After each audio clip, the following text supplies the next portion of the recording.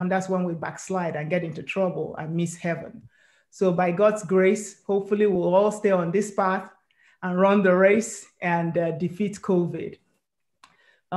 So by way of introduction, we all know that COVID-19 is a viral disease that affects multiple systems and is caused by the virus named severe acute respiratory syndrome coronavirus 2. So for short, we'll call it SARS-CoV-2. So again, SARS-CoV-2 is the virus that causes COVID-19. So COVID-19 is the disease that's caused by SARS-CoV-2. As of today, over 35 million people have been infected worldwide, confirmed cases. I'm not talking about the ones that are not confirmed. Then if we bring it home to the United States, at least 8.5 million people have been infected, confirmed cases. Unfortunately, we have lost over 220,000 people. Let that sink in. That is a lot of people we have lost so far. And this disease affects everybody. So initially in the beginning of the pandemic, there was we thought, oh, maybe it's just the elderly. No, it's everybody from age 0 to over 100. We're all at risk for this disease. How is it spread? How do we catch it? Now, there are many ways, but I'll hit on the main modes. So the main mode of transmission, the main way where you can get it is from person to person close contact through droplets, respiratory droplets. So droplets are what leaves our mouth when we talk, when we cough, when we sneeze. We all let out droplets. And these droplets travel about 6 feet and then drop to the floor, okay? And that's why that thought process of you should stay 6 feet away from people. Now, we also know that it can spread through aerosols, so the airborne mode. So this is where it travels even faster. So they are tinier particles and they travel even further away from where it's released. There are situations where this is more likely to happen.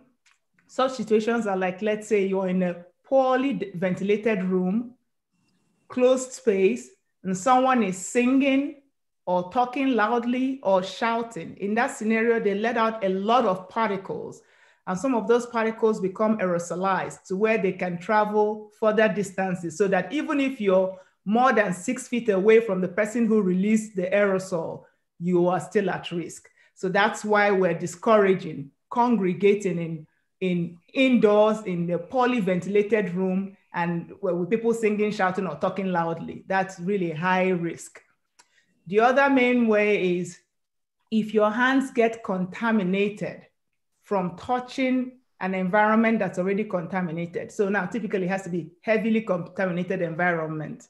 Now your hands, so like maybe the table in the house of somebody who has COVID, or the doorknob that has just been touched by somebody who has sneezed into their hand and had COVID and pasted it on the doorknob. So if you touch that and touch your eyes or your nose or your mouth, you can get infected.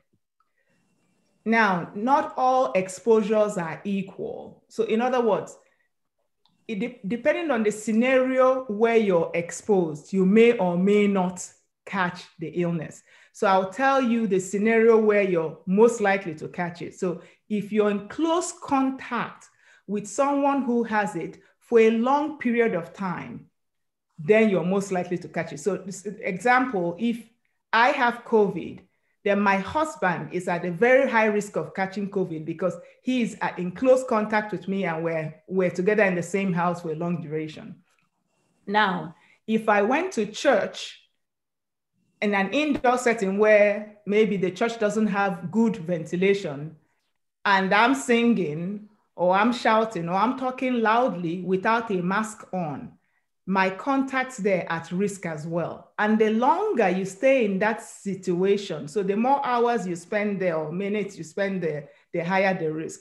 And there's actually an accumulated risk where if you keep exposing yourself to that person who has the COVID over a period of time, that increases your risk. So it accumulates, okay? So again, remember, the highest risk is being in prolonged contact with indoor setting with someone who has it. So household contact, maybe if you're in a nursing home, maybe a cruise ship, maybe a bar, maybe a party, things that we really shouldn't be doing at this time. So you should really avoid congregating indoors with a lot of people. That increases your risk. Now, when one is infected, they are usually most contagious within the first 6 days, 7 days of it. Meaning if I have COVID, I will start to transmit it even before I get symptoms, and up to maybe about 7 days into my illness, I'll be highly contagious. After day 7, my ability to spread it decreases. So which is why the recommendation where you say when someone has had it for 10 days and they no longer have symptoms, they are no longer considered contagious. That's because after day 7, your ability to transmit starts to drop. Now, remember, whether you have symptoms or you don't have symptoms, you can still transmit the virus. So asymptomatic people, people without symptoms, can still pass it on. And the people who are what we call pre-symptomatic, so they're eventually going to have symptoms, but before they develop the symptoms, they can still pass the virus. It is important to know this, and that's why we're encouraging masking, because if you think, okay, I will see the person who's coughing or sneezing, I'll keep away from that person. I may have absolutely no symptoms, and I have COVID. And because I feel good, I'm able to spread it. Another thing to note is reinfections can occur. So in the beginning, we were not sure whether when one has COVID, once they recover from it, maybe they won't get infected again. Now we know that, yes, one can get reinfected with COVID. So reinfections can occur. Why this is important is if one has suffered from COVID and recovered, don't feel, okay, now you have a blank check. I'm just going to go around without my mask. I'm safe. I'm immune. Don't feel that way. You can get reinfected, okay? Now, once one gets infected, there's an incubation period. So incubation period is a period between when one is exposed to an infection and when they start to exhibit it, or when this infection is established. So typically when one is exposed, within 14 days of exposure, if they're going to get infected, they will be infected within 14 days. It will usually manifest maybe day 4, 5 after you've been exposed. Remember again, some people will never have symptoms. They will get infected, they will have the whole illness and not have a symptom. So they will not be aware that they've been infected. Now, for those that have symptoms, what symptoms do they exhibit? So there's a myriad of it, but I'll just run through the common ones. So fevers, chills, cough, just getting tired, fatigue out of the ordinary, headaches, difficulty breathing, sore throat. Some people lose their sense of smell. Some people lose their taste. Some people vomit. Some people have diarrhea. Some people have painful spots in their fingers and toes. So there's so many different things that this COVID can present as. It's really the great masquerade. It's something else. It's just an amazing virus. Now, not everybody who gets infected gets very sick, okay? So there's this group of people with comorbidities who, when they get infected, they're at a higher risk to get very sick. So for the most part, at least 80% of patients that end up with COVID do well, at least 80%. Now there's a 20% who will not do well, in the sense that they'll get very sick to where they'll end up in the hospital.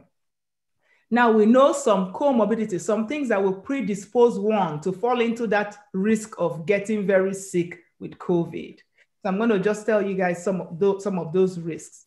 Number one, age. The older you are, so if you're 50 and over, you are at a higher risk for severe COVID. If you have diabetes, if you're obese, so if you're overweight, if you have high blood pressure, if you have asthma or difficulty, some respiratory issues, if you have cancer, if your immune system is impaired in any way. And then also depends on your race. we have found that people of color, Blacks and Hispanics, at a higher risk for severe disease compared to Caucasians. And I'll just share with you just a graph that shows the mortality by age. Just, I'm going to share my screen briefly. So if you see the graph, just don't worry about the numbers on the axis. Just pay attention to how, as the age increases, the risk for mortality or severe disease from COVID increases, just so you get the picture. Okay. Sorry, 1 second, let me. Yeah, thank you. So yes, so that just illustrates to you why the recommendation is that the older you are, please pay attention to all these preventive measures that are being prescribed so that you'll avoid ending into that trouble. Now, so for that 20% of the population that get into trouble and end up in the hospital, there are many complications that occur.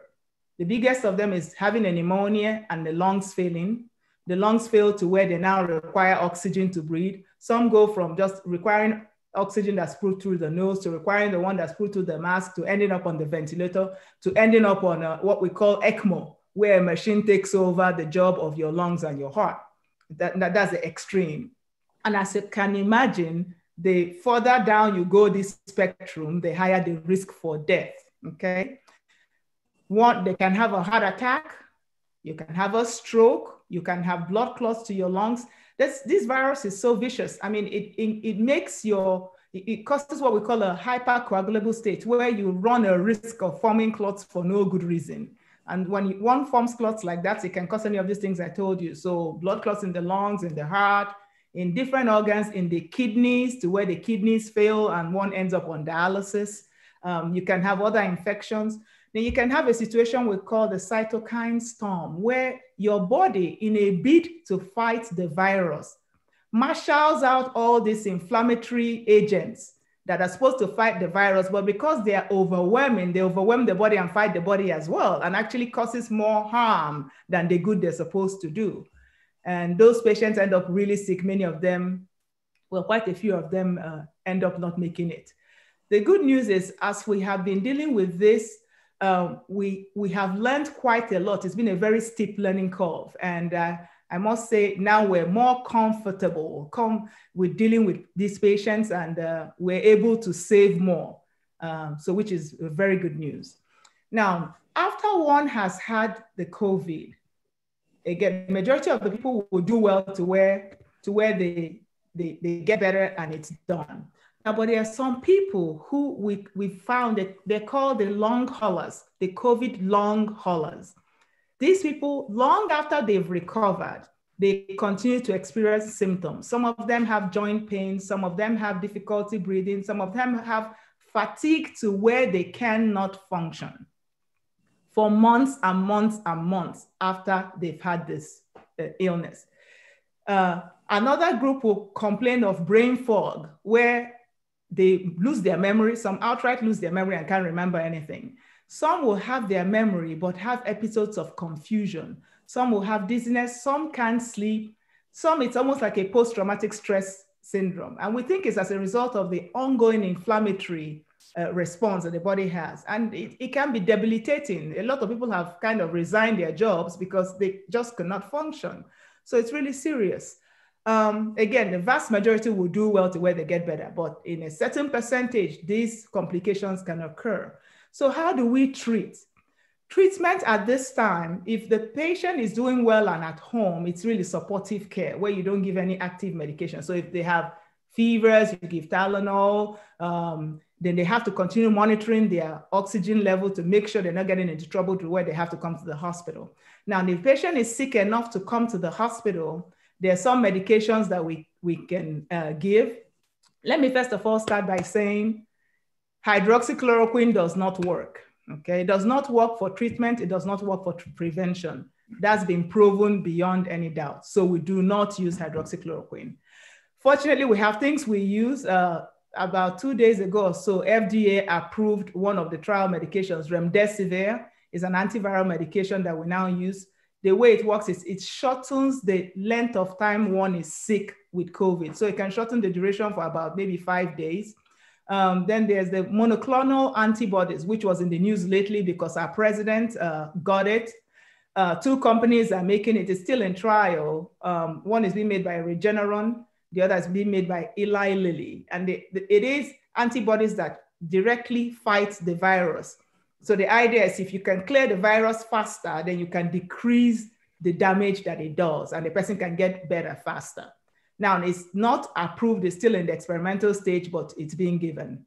There's convalescent plasma that's also given. It works the same way as the monoclonal antibody works. Then the one that's been proven to decrease mortality, steroids, so dexamethasone. So we do use that, especially in patients who are on oxygen. It's been shown to be a lifesaver, really. Now, having said all this, there's an age-old saying, prevention is better than cure. Prevention of COVID is better than trying to treat it. We don't have a cure, but we have to prevent. It's really, really important. Now, you might say, oh, I've seen many people who have had COVID and they did well, nothing happened to them. People are fear-mongering, we're just trying to scare people. No. There's a saying in my language, I'm going to say it in my language and I'll translate it. I'm an Igbo girl, so, and I'm very proud of my heritage. So it goes, Oke solungwere mamili, oko ongwere ogako oke. So in English, loosely it is, if a rat jumps into water with a lizard, now remember the rat has hair, it's furry. If a rat and a lizard jump into the water, when they come out of the water, when the lizard dries out, will the rat dry out? In other words, if you think Mr. A or Miss B got COVID and they did very well and nothing happened, so if I get COVID, I'll be fine. No, you don't know that. There's a randomness to this illness, which is scary. So a family of 4 can have COVID, or a family of 6, let's use 6. 2 will have no symptoms. 2 will have symptoms or will be okay. And 2 will die.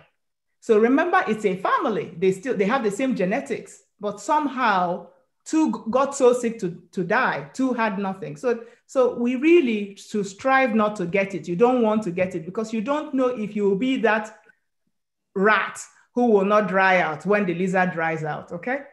Now, so prevention, how do we prevent? What do we have? Number 1, masks. I'm going to share, let me share my screen again for a picture of how masks work. Now, as Christians, we're commanded to love our neighbors as ourselves.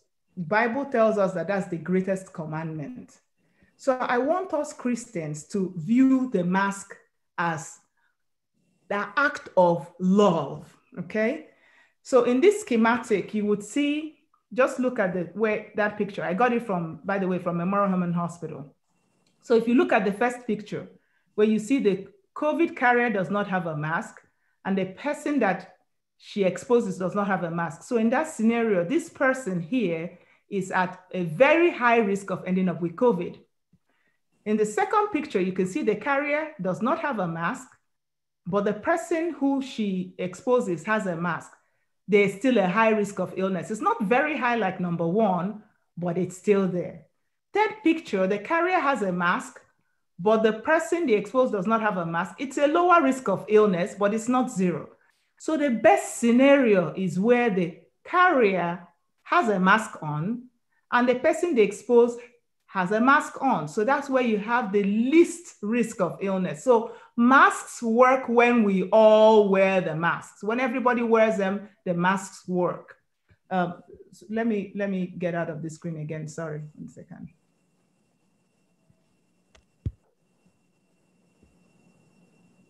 Thank you. Yeah. So please, please, please, we should preach. We should use this as a reach out to our people. This is an act of love.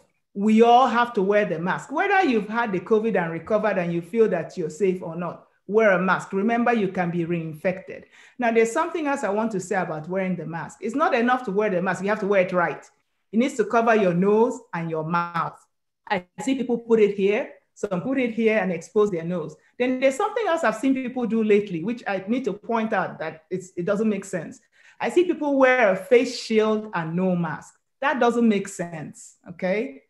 There's nothing wrong with using a face shield, but you need a mask on. The face shield does not take the place of the mask. So put your mask on, then put the face shield, okay?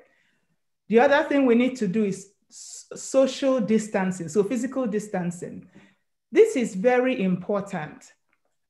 Like I told you in the beginning, or towards the beginning of the presentation, remember, if you're in a closed space, poorly ventilated area where you cannot maintain a distance of at least 6 feet. So 6 feet is the minimum. Be as far away as possible, but the minimum is 6 feet. So if you're in that area where you cannot maintain a distance of 6 feet, you're in trouble. And it's not enough to be outside. So don't think, okay, I'm outside, so I don't have to socially distance. We have a recent good example for the whole country. Something that happened recently in the White House where you had the super spreader event. Remember, they were all outside, but they were not distant. And many of them did not have masks on. And look at the number of infections that occurred. So that should tell you that it's important to maintain that distance of 6 feet minimum from the next person in order to decrease your risk. Wear a mask, physically distant, and of course, wash your hands. We've talked about hand washing in our church, and maybe you guys have seen me talk on hand washing, but the important thing is wash your hands with either soap and water or the alcohol gel or alcohol rub. With soap and water, you want to wash your hands for 20 seconds. You can say the Lord's Prayer while you're doing it, that lasts 20 seconds. And while you're doing it, you really have to rub, you have to walk it in between too. Don't just do this and think you're done. That's not hand washing. Now, if you're going to use the alcohol gel, you need to keep rubbing it in until it's dry. Don't put it on and do this and think you're done. You have to rub it in until it's done. That will be the appropriate hand washing. Then also, you want to clean surfaces that are touched regularly or contaminated. Now, you don't have to quarantine your meal. That is totally unnecessary. And you don't have to sterilize your grocery. That's unnecessary too, okay? Then vaccines. We don't have vaccines yet, but they are coming. They're going to come. It's highly unlikely that any of us will get a COVID vaccine in this 2020, but come 2021, for sure, the vaccines will come. I'm thinking, based on what I see and what I hear, maybe spring, late spring, it should be available for everybody. I'm not talking about the first set of people. So early in 2021, it should be available, maybe the first responders or something, but I don't think all of us on this call will have access to a vaccine until maybe late spring or so, okay? But when it works, when it comes, hopefully it will work. And if it works, then we can finally achieve this herd immunity that everybody is hoping to achieve.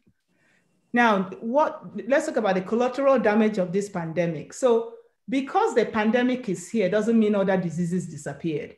So many people stopped seeking medical help because of COVID. They were scared to come to the hospitals or scared to come to the doctors. As a result, patients were dying at home from stroke, from heart attack. Some were dying of really bad infections. Their cancers were progressing. So please, please, please, please, do not ignore your preventive medicine because of COVID. Still go see your doctors. Go do your annual physicals. Colonoscopy, screening colonoscopy is very important. If you're 40 years and over, you need a screening colonoscopy. If you belong to the Cathedral Church in Houston, we actually have a gastroenterologist, Dr. Ofo Ewelokwa. Very good, he's excellent. If you're in the Houston area, reach out to him. He can do your colonoscopy. And women, don't forget your mammogram, don't forget your pap smear. Do not neglect yourselves. Now, the other big collateral damage of this pandemic is created a lot of stress. The stress of being indoors, the stress of quarantining. So people lost their jobs. Some people got sick. Some people lost family members. And this has led to mental illnesses. So like the Reverend Calvin Miles said in the beginning of this, before I started to talk, people are turning to alcohol, drug abuse, drug overdose, suicide, and of course, stress on the family leading to divorce, lots of depression. So in this latter half, the second half of this presentation, Dr. Michael Watkins and Dr. Izumachuku will dwell on this mental illnesses that have arisen as a result of this pandemic. Let me end by saying a couple of, again, it's going to be something in Igbo. In Igbo, we say, Osondo Aguike, which means when you're running for your life, you cannot get tired. I know we've been saying the same thing over and over. We, meaning the infectious disease community, the doctors, the nurses, the healthcare givers. We've been saying, wash your hands, wear a mask, socially distant. And it can be tiring, but we cannot afford to get tired. Again, we Christians are not called for easy jobs. We're called for some things that are difficult. I'm going to teach you a new song. I don't have a good voice, so I'm going to crave your indulgence. There's a song that goes this way, which most of people on this line know. It goes, heavenly race, I no go tire, heavenly race.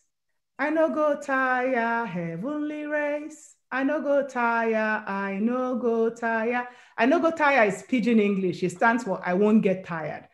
So now the new song is, instead of saying heavenly race, I want you to say pandemic race. I no go tire, pandemic race. I no go tire, pandemic race.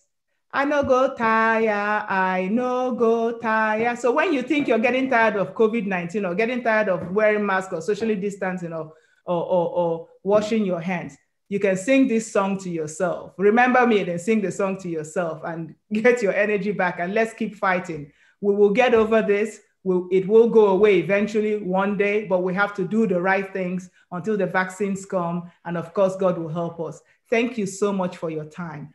I will take questions at the end of the session. When all the two presenters are done, then we'll take questions. Thank you again. Okay. I guess I'm moderating. You're still in charge. Okay. Oh, I'm sorry, I forgot. Okay, so the next presenter will be Dr. Michael Watkins, who will speak to us about the family units, both well-functioning family unit and dysfunctioning family units. And after him, it will be Dr. Izumachuku. Dr. Michael Watkins.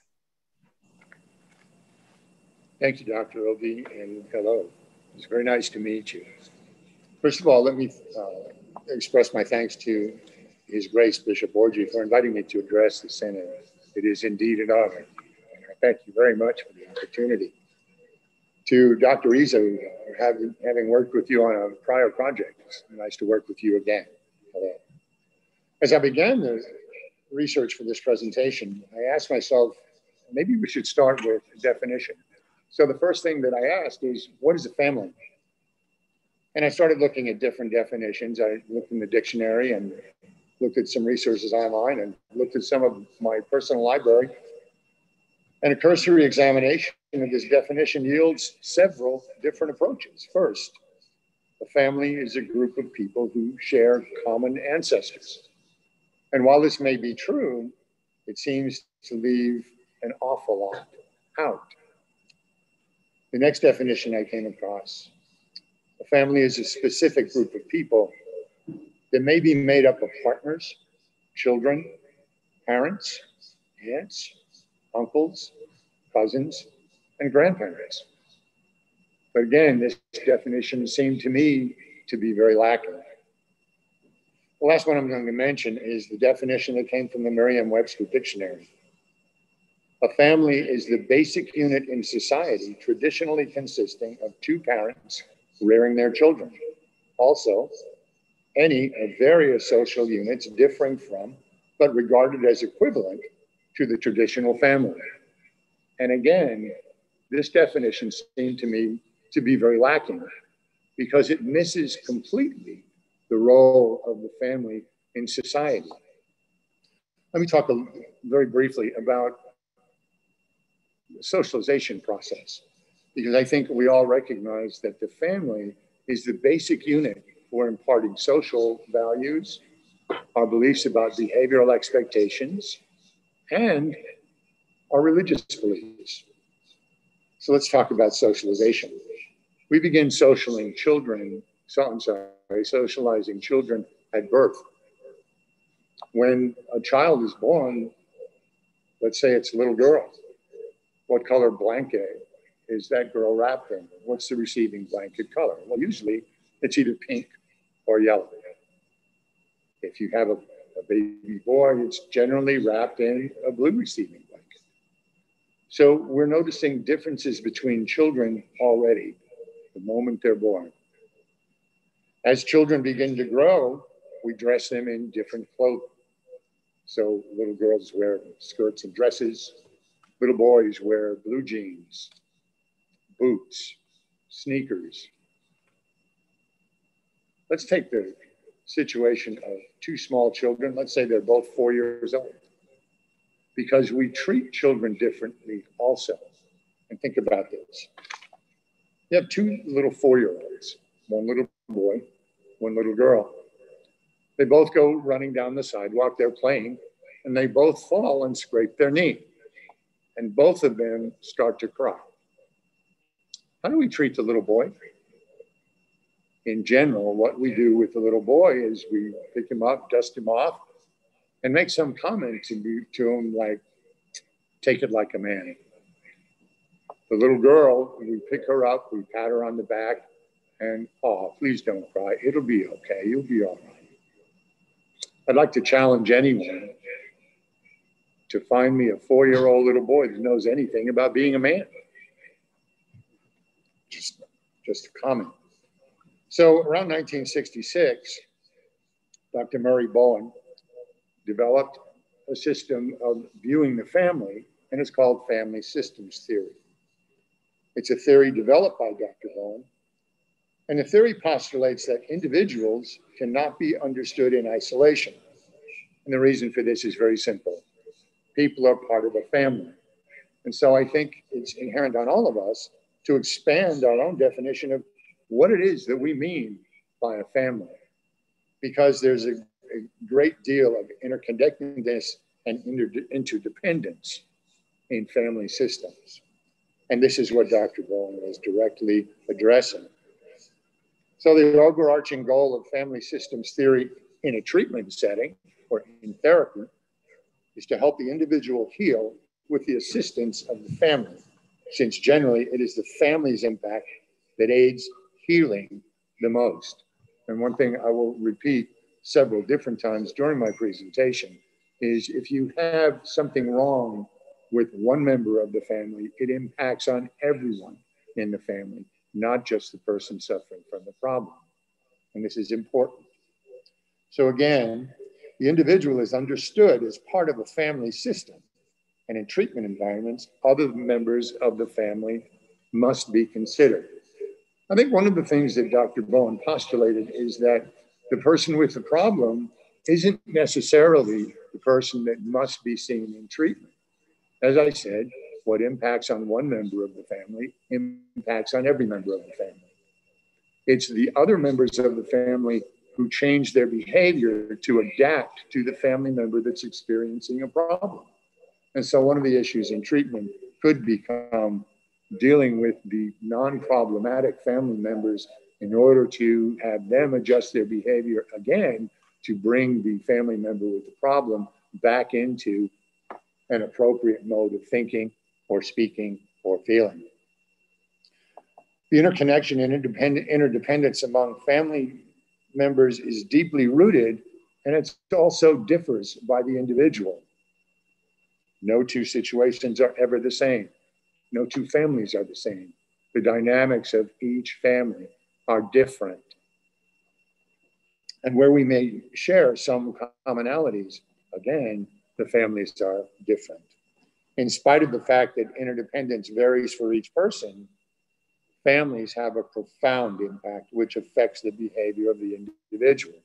And that's the goal in any type of treatment environment when we have a dysfunction in the family unit. In terms of overall development, this means that a child raised in a loving, caring home will more than likely do better than a child raised in an abusive or dysfunctional home environment. My private practice centers on forensic psychology. I've been in private practice now for a little bit over 21 years. After a 23.5-year career in law enforcement in the criminal justice system. And I have seen firsthand the impact on children of being raised in dysfunctional family units through the juvenile justice system. One of my first forensic jobs when I finished 15 years of schooling was to work as a treatment director in a prison for adolescents. It was an interesting and very rewarding experience for me, but it was also an eye-opener because I was exposed to a lot of different issues that I would never have even thought of had I not been in that environment. And so Dr. Bowen talks about this interconnectedness in families by outlining 8 basic concepts.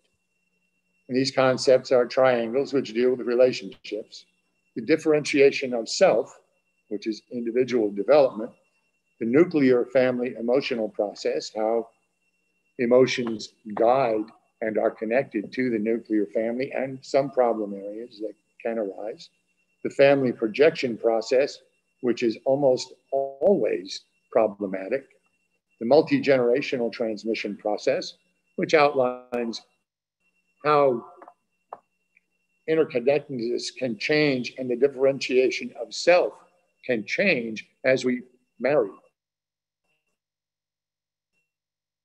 And you introduce in family different family units. And they are in fact different. He talked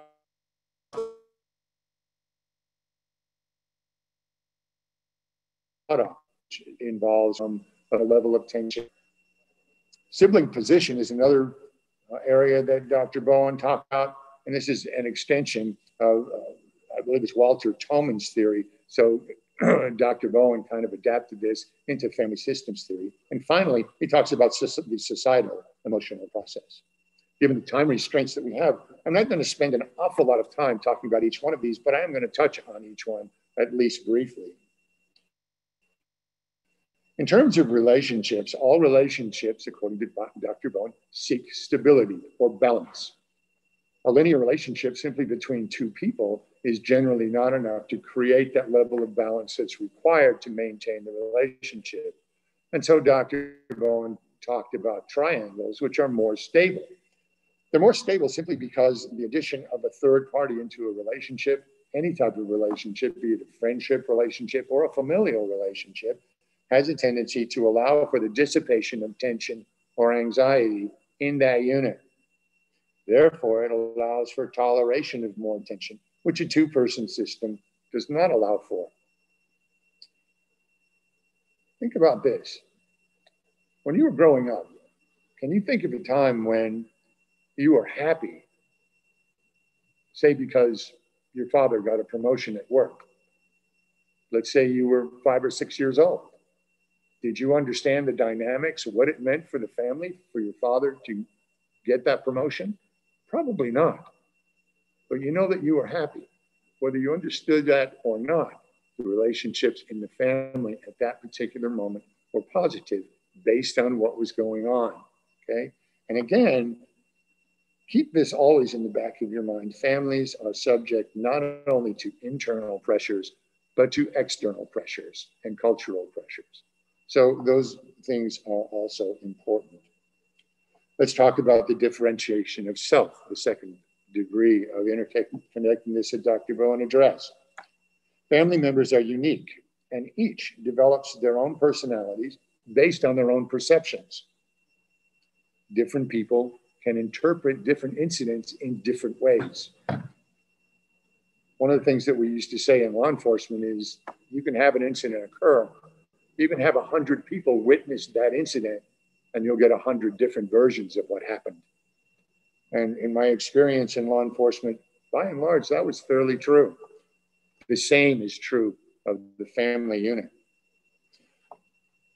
Based on the level of interconnectedness and the appropriate differentiation of self. A person with a strong sense of self would probably not be overly influenced by a group in any conflict situation where the concept came into conflict with that of a group. That individual would exhibit a high self-confidence and be able to maintain his or her own belief system in spite of the opposition. In general, they would remain calm and level-headed in the face of conflict or differing opinions. This feeds into some of the other areas that Dr. Bowen addressed. A person with a less well-developed sense of self might well have much more regard for the opinion of the group and try to please others. And please remember this when we get to the section where we're talking about sibling position, because that's fairly important. The more interdependence that exists in a family unit leads to a less well-developed sense of self in family members. This also leads to a situation in which the issues of one family member has a dramatic impact on every member of the family. And it doesn't take too much imagination to be able to figure out why. Let's talk about the nuclear family emotional process. And this is an area where the family can truly experience some major problems and develop some very serious issues, which may in fact rise to clinical attention. The 4 relationship patterns are identified by Dr. Bowen. He says clinical problems usually develop in times of heightened or prolonged stress or tension. The tension level depends on the family stress and the family's adaptive abilities in dealing with stress, and on the family's connection to extended family and social networks such as our church. The 4 relationship patterns are as follows. The first is marital conflict. Consider a conflict outside the family that leads to partners venting their frustrations on each other. And if we think that children aren't aware that there is tension that exists between their parents, please rethink that. They certainly are. They are very well aware, and they react to it. They react to it in a lot of different ways.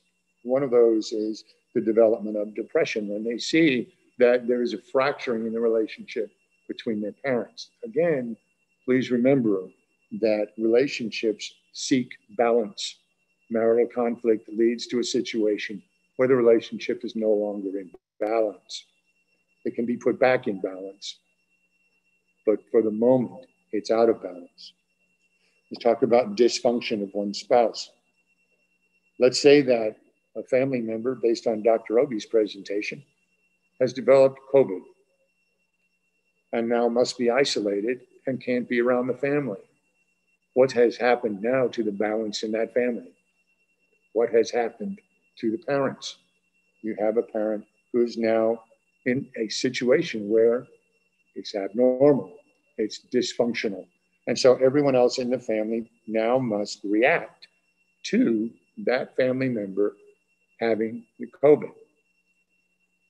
Now we've introduced an element of fear. And a lot of that has to do with outside media influence and the fact that, as Dr. Obi pointed out, we have over 8 million positive cases in this country, and 223,000 people have died as a result of COVID.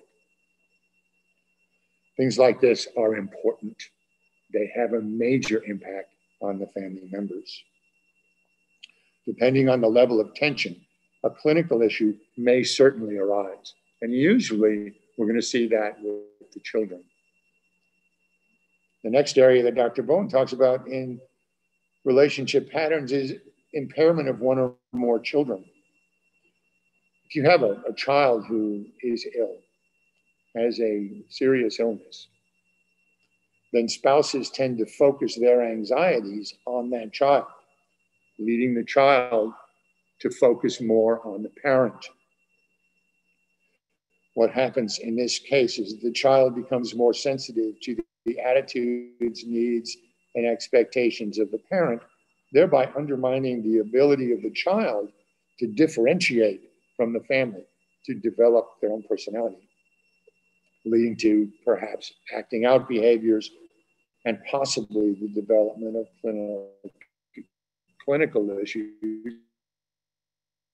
as well as possibly medical issues. This again is, let's consider a case where one of the children develops COVID-19. Everyone now is reacting to the child. Hopefully, I think most of the research says that most children will probably handle the infection of COVID-19 fairly well, but that doesn't necessarily have to be the case. There have been children who have succumbed to this disease, and we need to be prepared for issues such as that. And again, what about the remainder of the family when we're dealing with a child who is in fact impaired? Finally, emotional distance. People tend to distance themselves from each other in order to reduce tension in a relationship. As a result, communication breaks down. If communication breaks down, you no longer have stability or balance in the family relationship. And so this, again, could raise or rise to clinical levels and require some type of intervention. The family projection process describes how parents may have emotional or social stresses which they transmit to their children in some way. The process follows 3 steps. The parent fears that the child has some issue, begins to pay extra attention to be. The child then, in response, begins to behave in such a way as to confirm or reinforce the parent's fear. The child then is treated as if there actually is an issue with the child. Let's say the child went to school, had a conflict with another child, and acted out in school. Now we have the school involved, they contact the parent, and so the child begins to be treated as if there's some type of behavioral issue with the child. So as the parent increases their attention to that child, it almost becomes like a self-fulfilling prophecy, and the child may in fact develop some type of a disorder. He's certainly treated as if there is. This then leads to a situation in which the child becomes dependent on the parent, interrupting the appropriate development of a sense of self again. So we feed back into transmission of values and socialization. Let's talk about the multi-generational transmission process very briefly. This process addresses the relationship of parents with their children in one generation and the introduction of others into the family through marriage. The possibility that a spouse may have a different sense of self than the family member marrying leads to a situation in which the children are now subject to 2 differing senses of self, hence some level of conflict, requiring enhanced communication so that we create and maintain that balance so critical for the maintenance of relationships. The attitudes and behaviors of parents toward the previous generation may become the norm for the newer generations. Let's talk about a negative sense. If the parents in one generation have a negative view of the previous generation and they voice those conflict areas, what is the new generation of children going to think? And what are they going to think is the norm when dealing with their parents?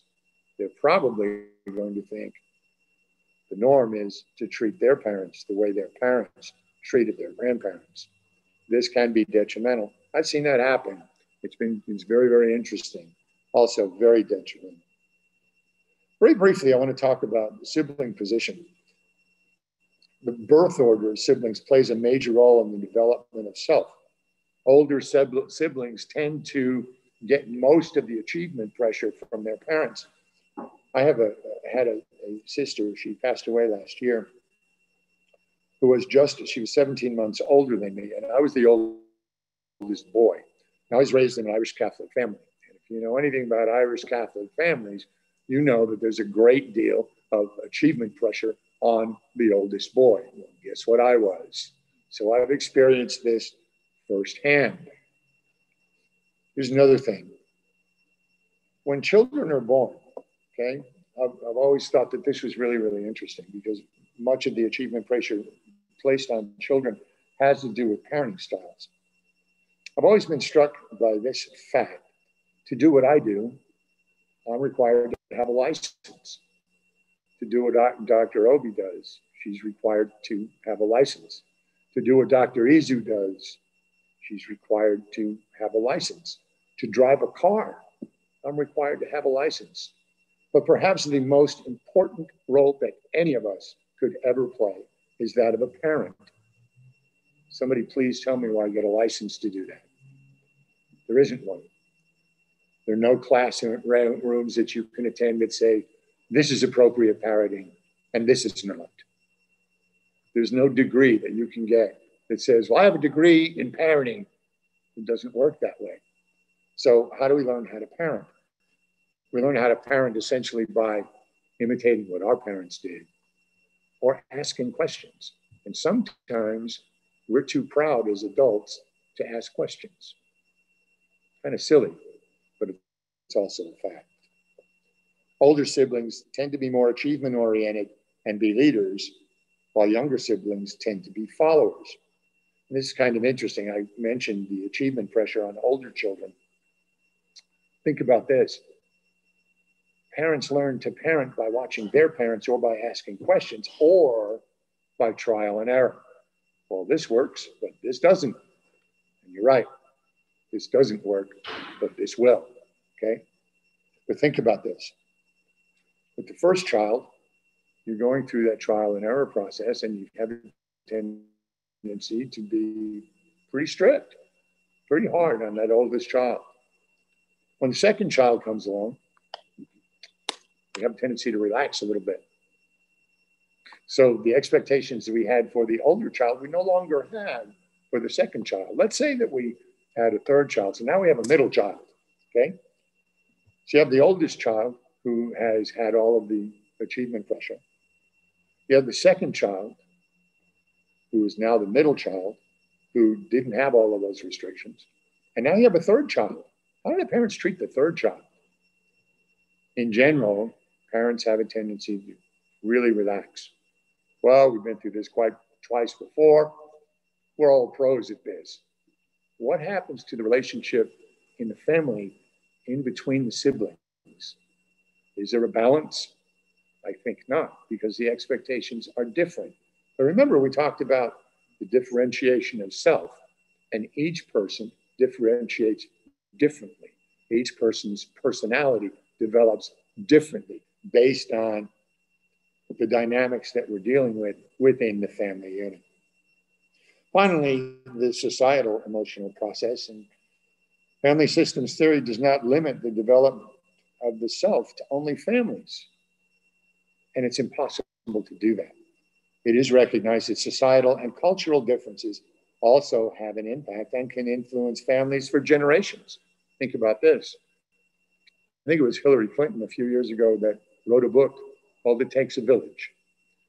I remember reading that book. I wasn't really impressed with it, but I was still in the police department at that time, so didn't think much about it. So, but I remember very distinctly paying attention to the fact that it wasn't just my wife and I that had an impact on our children. They went to school. Lo and behold, they had teachers. Teachers are an instrument of imparting social values onto children. Oh my goodness. What a blinding revelation. How about grandparents? I'm now a grandparent, and I use every opportunity available to me to impart knowledge to my grandchildren. That was true also in my family, and I thank God that it was. In times of social unrest, such as what we're experiencing right now, parents have a tendency to monitor their children. And in these times, we have a habit of giving in to our children's demands rather than maintaining the standards which we think are appropriate. What happens to the relationship now? Again, it's out of balance. Parents with a greater sense of self are able to establish and enforce limits, while parents with a lesser sense of self have difficulty. In closing, let me say very simply, the family systems theory as developed and presented by Dr. Bowen examines the influence of the family unit on the development of the individual and possible resultant behaviors. While it presents answers to many questions, it also has its shortcomings and is not intended in any way to be a panacea for all problems experienced by individuals of a clinical nature. One of the issues that I have with family systems theory is that it has a tendency to treat all variables as of equal value, and they're not. There are certain things in any family system or in any family unit that are of more importance than others. Sometimes we get a little confused and we emphasize things that perhaps we should de-emphasize. Rather than present the belief that the family unit is not of importance, Dr. Bowen presents the belief that the family unit is of paramount importance, both in individual development and in the resolution of most clinical issues presented. Thank you very much for your time. And again, Dr. Obi, thank you for your organization. Bishop Borgi, thank you for the opportunity to be here. Thank you so much. Thank you. Thank you so much, Dr. Michael Watkins. Thank you. I really appreciate. So next we'll have Dr. Izu Nwachukwu, who will speak on depression in the Christian family. Thank you. Dr. Nwachukwu.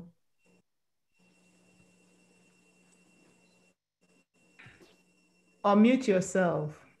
Okay, done. Are you on? Yeah, done. Thank you. And before I proceed, I would like to say a very big thanks to the two earlier speakers, Dr. Bijofo, for how you're always able to present complete, comprehensive medical information, breaking it down to a level where it is easily understandable and appreciated by every non-medical mind. Thank you. And Dr. Watkins, again, it's always great to work with you. I'm a big fan of the family system psychology. In my clinical practice, I always say there has to be a very good reason for me to see a patient 5 times without having seen or met with somebody in the family, because I really do appreciate the fact of how we interdepend on each other. As a psychiatrist, I also teach my students and residents that the most important investigation we do is collateral history. That's speaking with somebody typically from the family, but could also be a friend, a work colleague, or even a neighbor. So thank you very much. My topic today is depression in the Christian family, finding Christ in the darkness of depression. Before I proceed with that, I want to also extend my acknowledgements to our Lord Bishop. I don't know how you do it. I just want all of us to pay attention to this.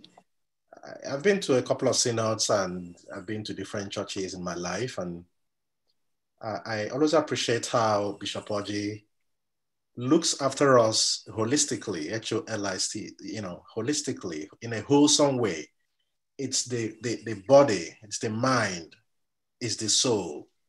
And if you think about what we've gone through in this synod, it's the soul, the liturgy, the Bible, it's the physical body. And right now, the hot topic is COVID-19. And we've learned from the best experts around. And then Dr. Watkins and myself are talking about the mental, the psychology, the emotional. And we're talking about the family. Last synod, we had something about the family, the previous one about the family.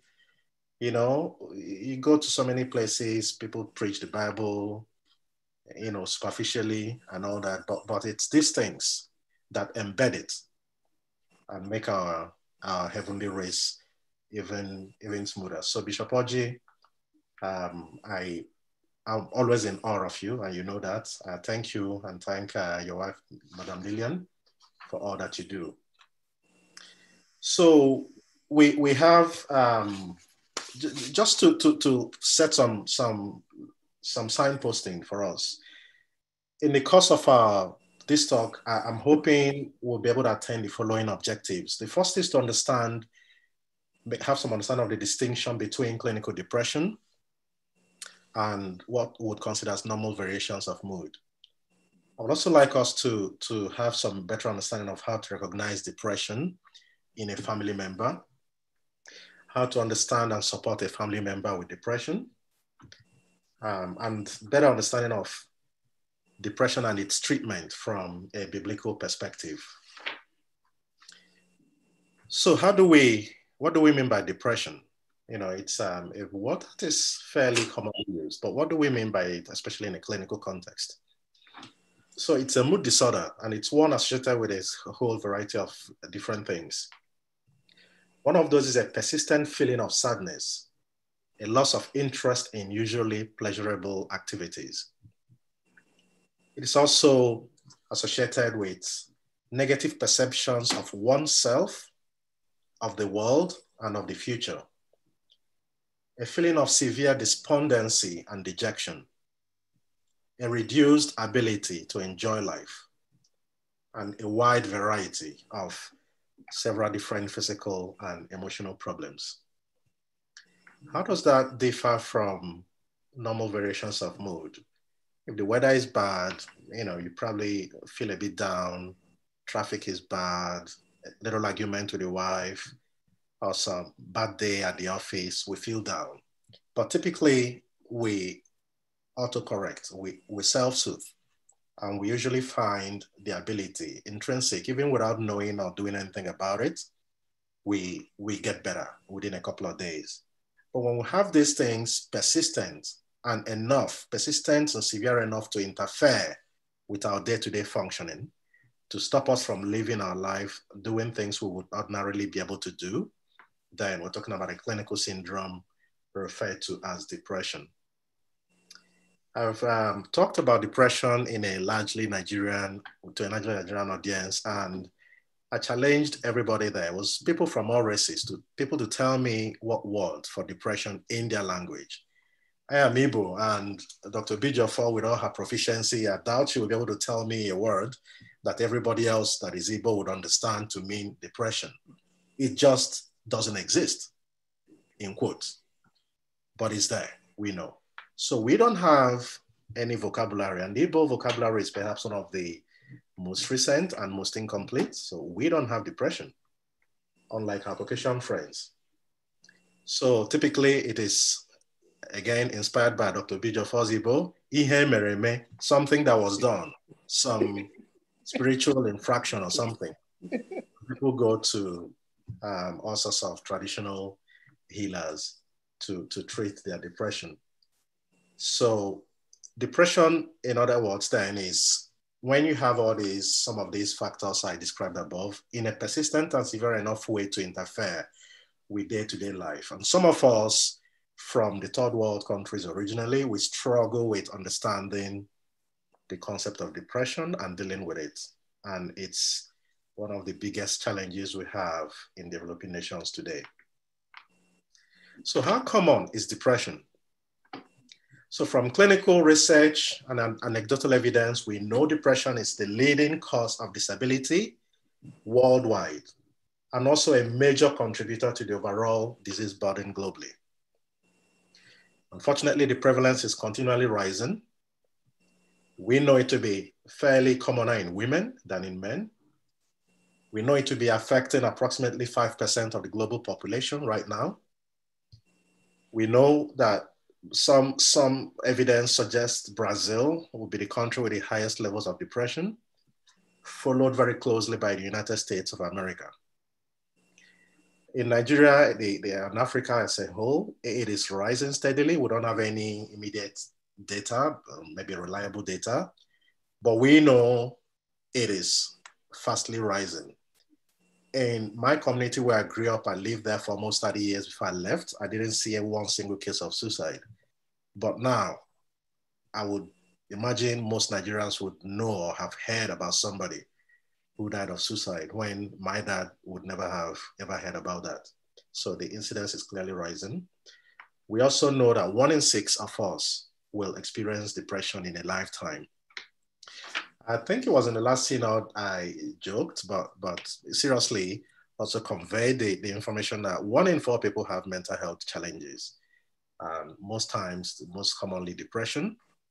And I tell people, if you have 4 friends and 3 of them are normal, then check yourself. If you have 4 friends, 3 of them are normal, please endeavor to see me after this, and I would have a talk with you. So how can we recognize depression? What are the symptoms, the signs and symptoms of depression? If a family member, if a church member had depression, what might we see? I would break this down into 4 domains: the behavioral features, the feelings, things we may see as behaviors, things the person may be feeling that we may perceive or not, things, the kind of thinking processes that person might have, we may perceive or not, but the person will clearly know. And physical conditions, again, we're able to see those ones. So behaviorally, we notice this person is not going out anymore as they used to. They're kind of withdrawn from friends and family, isolating themselves, maybe in their rooms, maybe they are not coming out for the dinner, they want to take their own food in their room, which is unusual. I mean, people could be that way naturally, but this will become a deviation from the norm for them. People are not getting things done, and we begin to see people rely on alcohol and drugs. Again, that is even worse with the pandemic lockdown. The feelings a person might, with depression, things you would notice in yourself if you are depressed would be feeling overwhelmed, feeling irritable, feeling indecisive, feeling sad, feeling miserable, among others. Thoughts. What kind of thinking we going in the mind of a person with depression? Usually very negative thinking. It is, remember, we in the definition of depression, usually, I'm not sure if I mentioned that, but there is that negative thinking about oneself, about the world, and about the future. So some common thoughts would be, I'm a failure, I am worthless, life is not worth living, people will be better off without me, nothing good ever happens to me, the world is unfair, and things like that. People are unreliable. Physically, people notice they'll be tired all the time, or most of the time. There'll be difficulties with sleep, initiating sleep, sustaining sleep, losses in appetite, loss of appetite or changes in appetite, weight gain, weight loss, headaches, body pains, and a general feeling of malaise, feeling sick and run down. So in other times, when people are depressed, there's a persistent lassitude, a melancholy that simply won't go away, no matter how good life seems to be around you. So you're in a place, you know, one of the most profound things I experience in my work is postpartum depression. A woman has a baby. After 9 months of pregnancy, no matter how much they've wanted this baby, hormonal changes, sleep deprivation, and everything else going on. You tell a woman, oh, lovely baby, I love your baby. Oh, thank you. They're crying to say thank you to you. It's so heartbreaking, and I see that because I do perinatal psychiatry. So life seems to be going well around you, but you're down. In other times, your person feels numb, feels lethargic, as if you're running in a battery that is slowly fading away on you. Imagine walking in a river against the stream, the flow of the water. You know, you're having to push. You're having to push, right? Being in a hole and feel you can't climb out of it. You cry, but it's not it's not enough.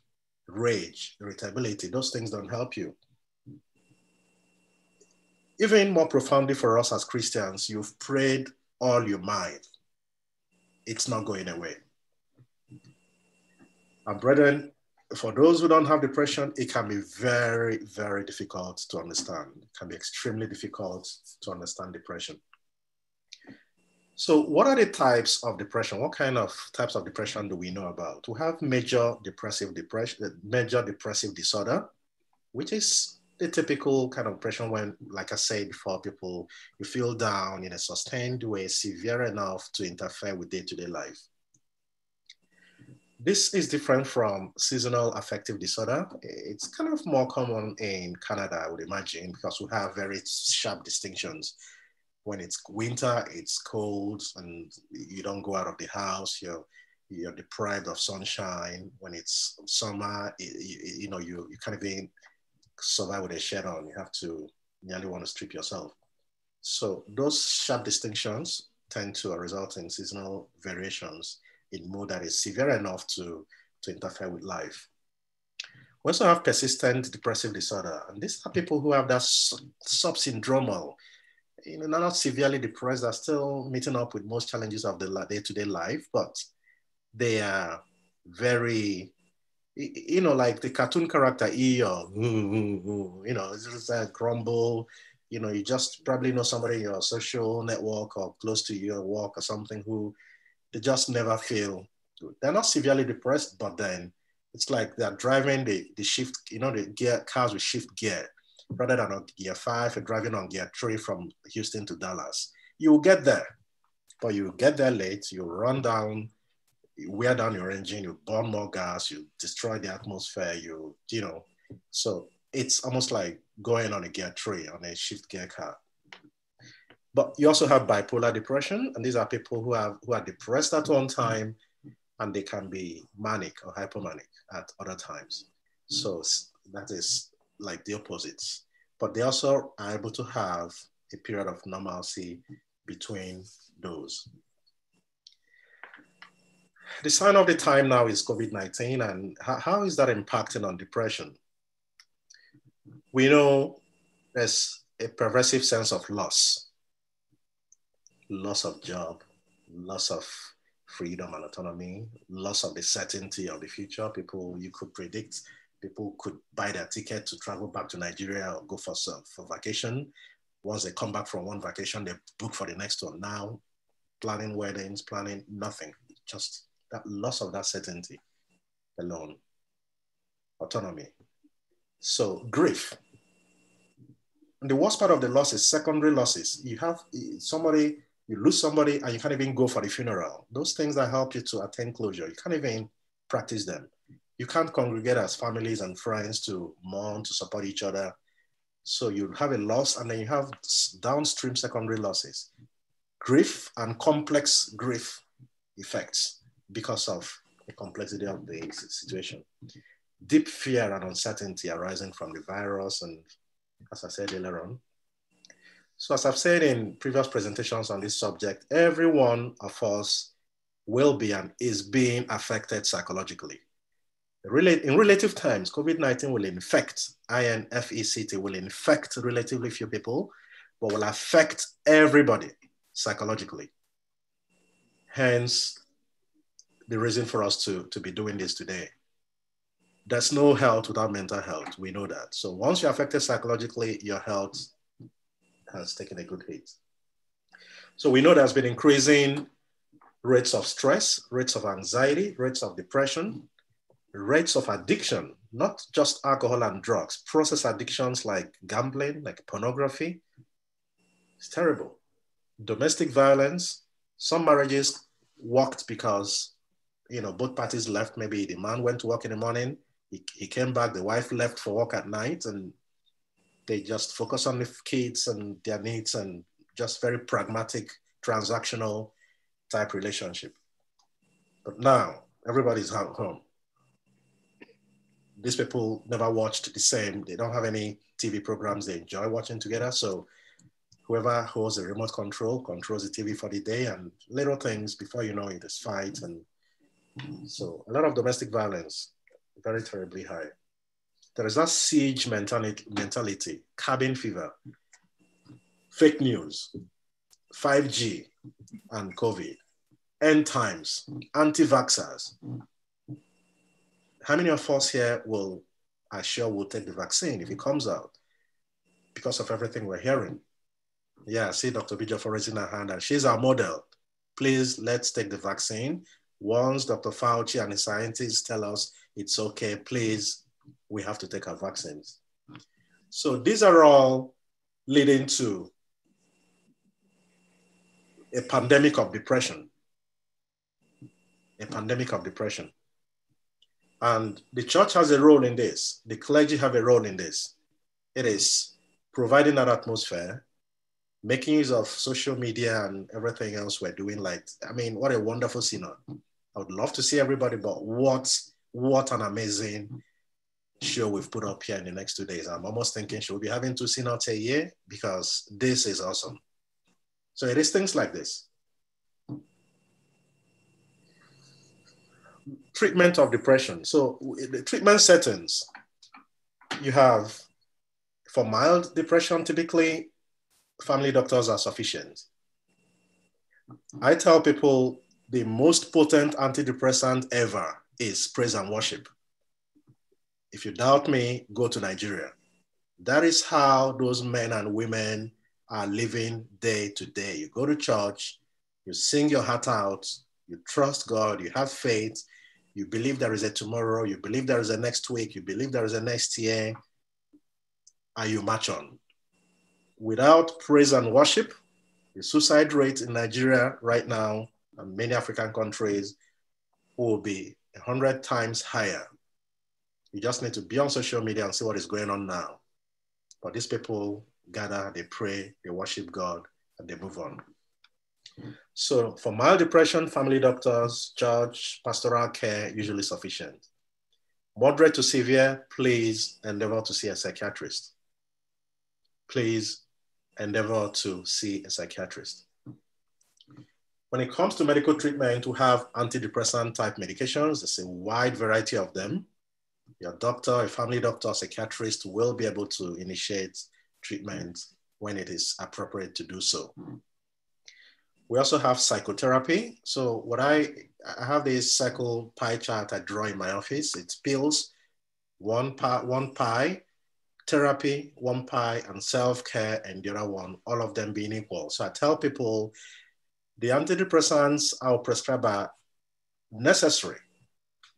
At the point, I'll consider them necessary, but not sufficient.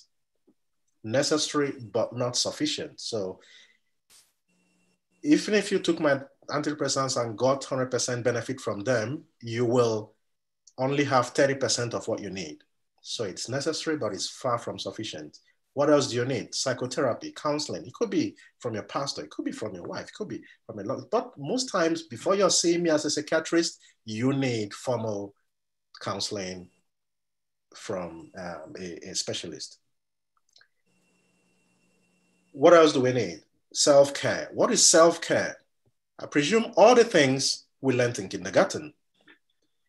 I tell people that if you stopped going to school after kindergarten, if you are privileged to have one, many of us from Nigeria don't even know what kindergarten means growing up. But if you are privileged to have one, you don't even need to go to school any further to be a healthy person and to be a good citizen. Because it was in kindergarten you learned to finish your fruit and veg, go to bed on time, wake up on time, look before you cross the road, say please, say thank you, clean up after you. Everything that makes you a good citizen, makes you a healthy person, you already knew. So I tell my patients, self-care means rebooting yourself, resetting yourself to factory setting.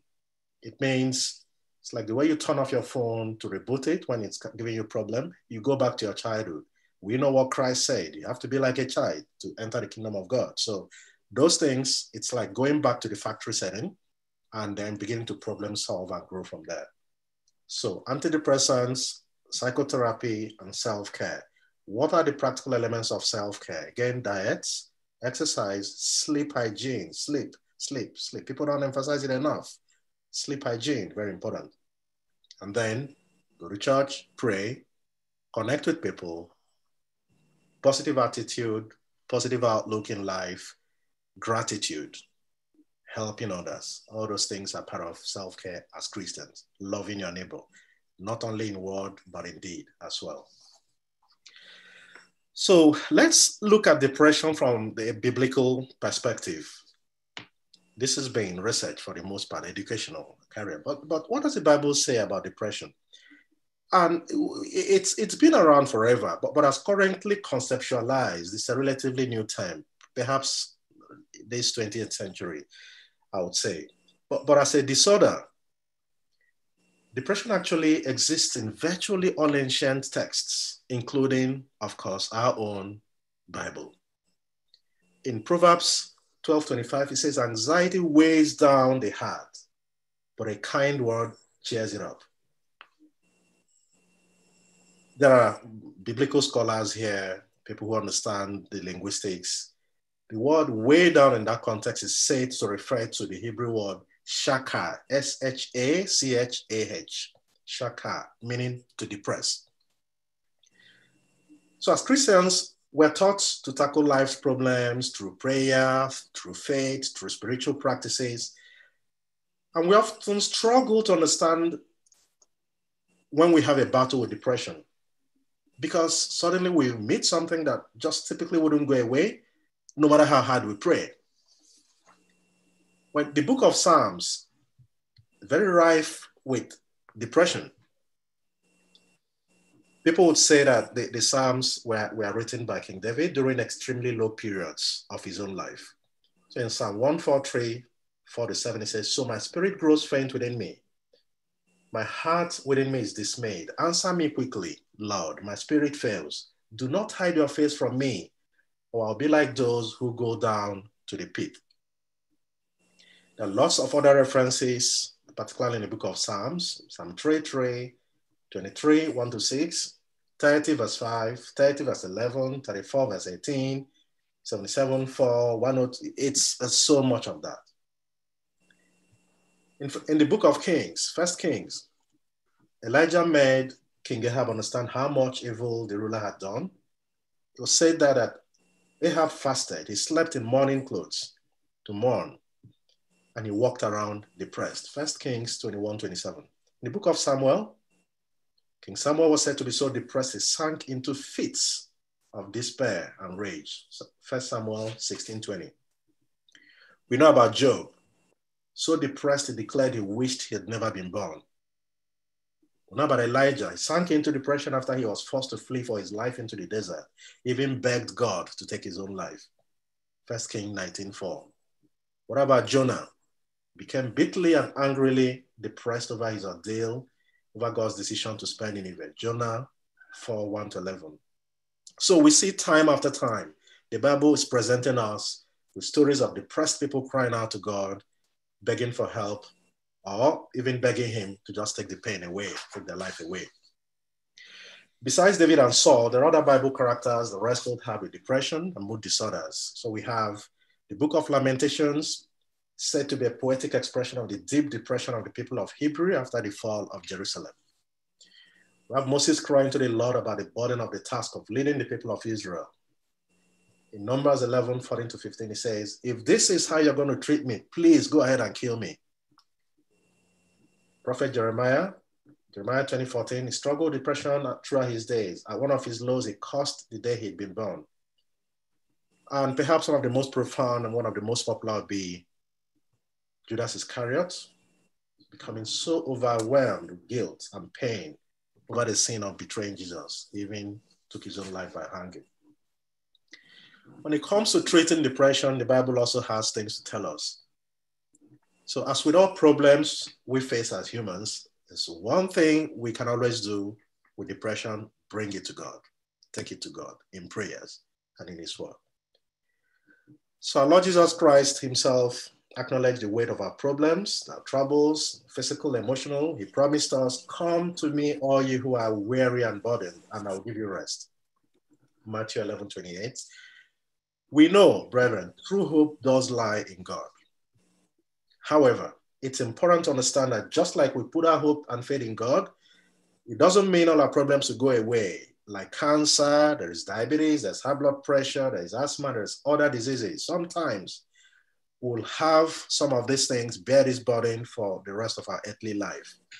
But brethren, be rest assured, on resurrection morning, we will wake up, of course, free again from these diseases.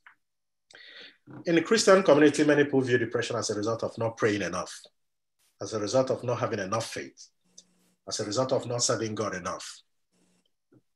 There is this perception that good Christians don't get depressed. And nothing could be further from the truth than that. So as for whether or not to take medications for depression, the Bible doesn't tell us that specifically, but Jesus in his life and ministry made it clear that healing and seeking healing is a good thing. He also acknowledged, and Lord Jesus Christ acknowledged, that the sick need a doctor. We can refer to Matthew 9:12 for that. What are the practical steps we could observe or incorporate into our lives as Christians to help ourselves and help people around us regarding depression? We need to put on the full armor of God. We need to remember this is a spiritual war we're in, life in general. Our struggle is not against flesh and blood. We know that, Ephesians 6:12. I want us to listen to this carefully. We need to be transformed by the renewing of our minds. Make a list of recurring lies that play over and over in your head. I said earlier on, in depression, we feel negative about ourselves, about the future, about the world. And one cardinal thing is negative thoughts pop into our head. Dr. Watkins will teach better about cognitive behavioral therapy, understanding how our thoughts are linked to our feelings and therefore our behaviors. So renewing your mind, making a list of those lies. And every time those things happen, write out God's truth beside it. When your mind is lingering on the enemy's distorted reality, replace it immediately with a scripture that speaks God's truth over that lie. In Philippians 4:8 says, set your minds on whatever it is true, whatever is noble, whatever is right, whatever is pure, whatever is lovely, admirable, excellent, and praiseworthy. Let's fill our thoughts with those, enriched from reading the scriptures. We need to walk in Christian community, connect with ourselves, supporting each other in battling grief, depression, and all that. We need to seek godly counseling. In Psalm 16:7, it says, first seek counsel from God. We need to seek that counseling from God. We need to take extra care of our physical needs. I've said this before, and it's what's repeating. Exercise, even if it means just running up and down your staircase in the house, eating healthily, sleeping, taking medications when they're recommended to you, and remembering that our body is a temple of God, and we need to take very good care of it. We need to embrace the concept of time. These two will pass away. There's time for everything. Depression, luckily, is episodic. It will pass away even if it comes again later. Be relentless in friendship, in camaraderie with family, with your fellow church members who are struggling with depression. Be that friend that loves them fiercely. Be that friend that helps them climb out of that hole. And as I said before, verses of hope. There are lots of verses in the Bible that deal with depression. Writing these down and using them to inspire yourself or inspire the family member. A gratitude journal. What is it you're happy for? What are those things you're happy for? No matter how mundane they seem. Write these things down, something to be thankful for every day. As many things as you can remember. Count your blessings, name them one by one. We also need to cultivate that culture of transparency even in the church, an open forum where people can talk about their challenges and get the support that they need. You know, one of the best ways to help ourselves is helping others. Go to Matthew 25, go to the Sermon on the Mount. You see, one of the greatest parts of the Bible for me is it's love your God, love your neighbor. Those are us. Upon these lie of the prophets and all the law. No law is greater than all those. And how do we do that? Helping ourselves, helping each other, being that person that is there for ourselves. So we also have to think about, it's important to emphasize how to prevent depression, because Dr. Bidioff said the prevention is better than cure. Again, some of these things I've pretty much talked about. Is that attitude of gratitude? Is that engaging in worship of God, praise and worship, helping others, diet, exercise, sleep, fidelity to your cultural values. You know, most of us from Africa, we have a system that works for us. My friends just come here and knock on the door and I open the door. They don't need to call me and say, are you there? Can I come? Da, da, da. But we need to find a way to not totally forget our roots, forget those things that we've already been genetically primed, so to say. So whatever we do to instill that sense of identity will help us. Interpersonal connections and emotional intelligence. If you don't take anything away from me today, if you're a reader, if you like to read, pick up a book called Emotional Intelligence by Daniel Goleman, Goleman. Daniel Goleman. Pick it up, read it, and I can tell you it's certainly one of the best things I've read in my life, and you would find it helpful. It's not written for medical doctors alone. You would understand it. It will help you. So I don't want to take more. I could go on, but in summary, I just want us to remember that depression, like other diseases, might be something we can't always find a cure for. As Christians, we need to take comfort in knowing that having depression sometimes could be that part of suffering, being that part of a suffering fellowship. Not only today, but among many other strong and faithful leaders, including through the Bible. And as with all hardships, we need to remember to set our sights on God. We need to remember to draw our strength from God. In spite of the difficulty, that can be a very big help. And perhaps sometimes that can be all we can actually do. Thank you very much for this opportunity, and I will look forward to your questions.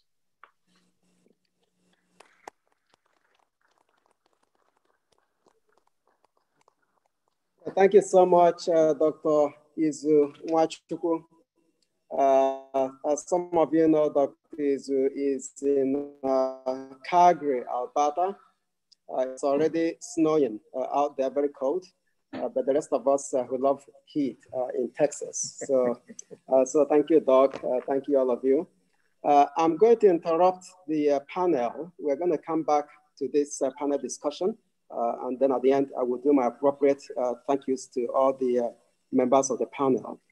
I have and of course, if you have questions, keep writing your questions in the right forum. We'll get to your questions. I have the honor of introducing a good friend of mine. Both of us are graduates of Gordon Conwell Theological Seminary. The Most Reverend Dr. Foley Beach, Archbishop Foley Beach has joined us online. He is the Bishop of the Anglican Diocese of the South, also the Primate of the Anglican Church in North America, in his second term now. Archbishop Foley Beach is also the chairman of GAFCON. Those of you who don't know what GAFCON is, Archbishop Beach is going to talk about it. So he's a good friend. Thank you so much, Your Grace, for joining us. I know you're traveling all over the world. Stay away from COVID. So thank you for joining us in our Diocesan Synod. Please speak to us and pray for us as well. Thank you, Bishop Ortiz. So good to be with you. By the way, can you hear me? Okay, just want to make sure you hear me. Can you shake your head? Yes. Okay, great. Well, thank you so much for this opportunity to be with you today. Grace and peace to you from God our Father and our Lord Jesus Christ. Amen.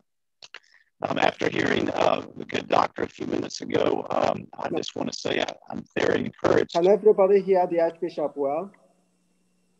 Your Grace, can you hold on for a moment? Okay. Can you hear? Yes. So I am unmuted. Can you hear me okay, Bishop Felix? It's garbled, Your Grace. It's garbled. Okay, let me try something else. Let's see. How is that? Is that better?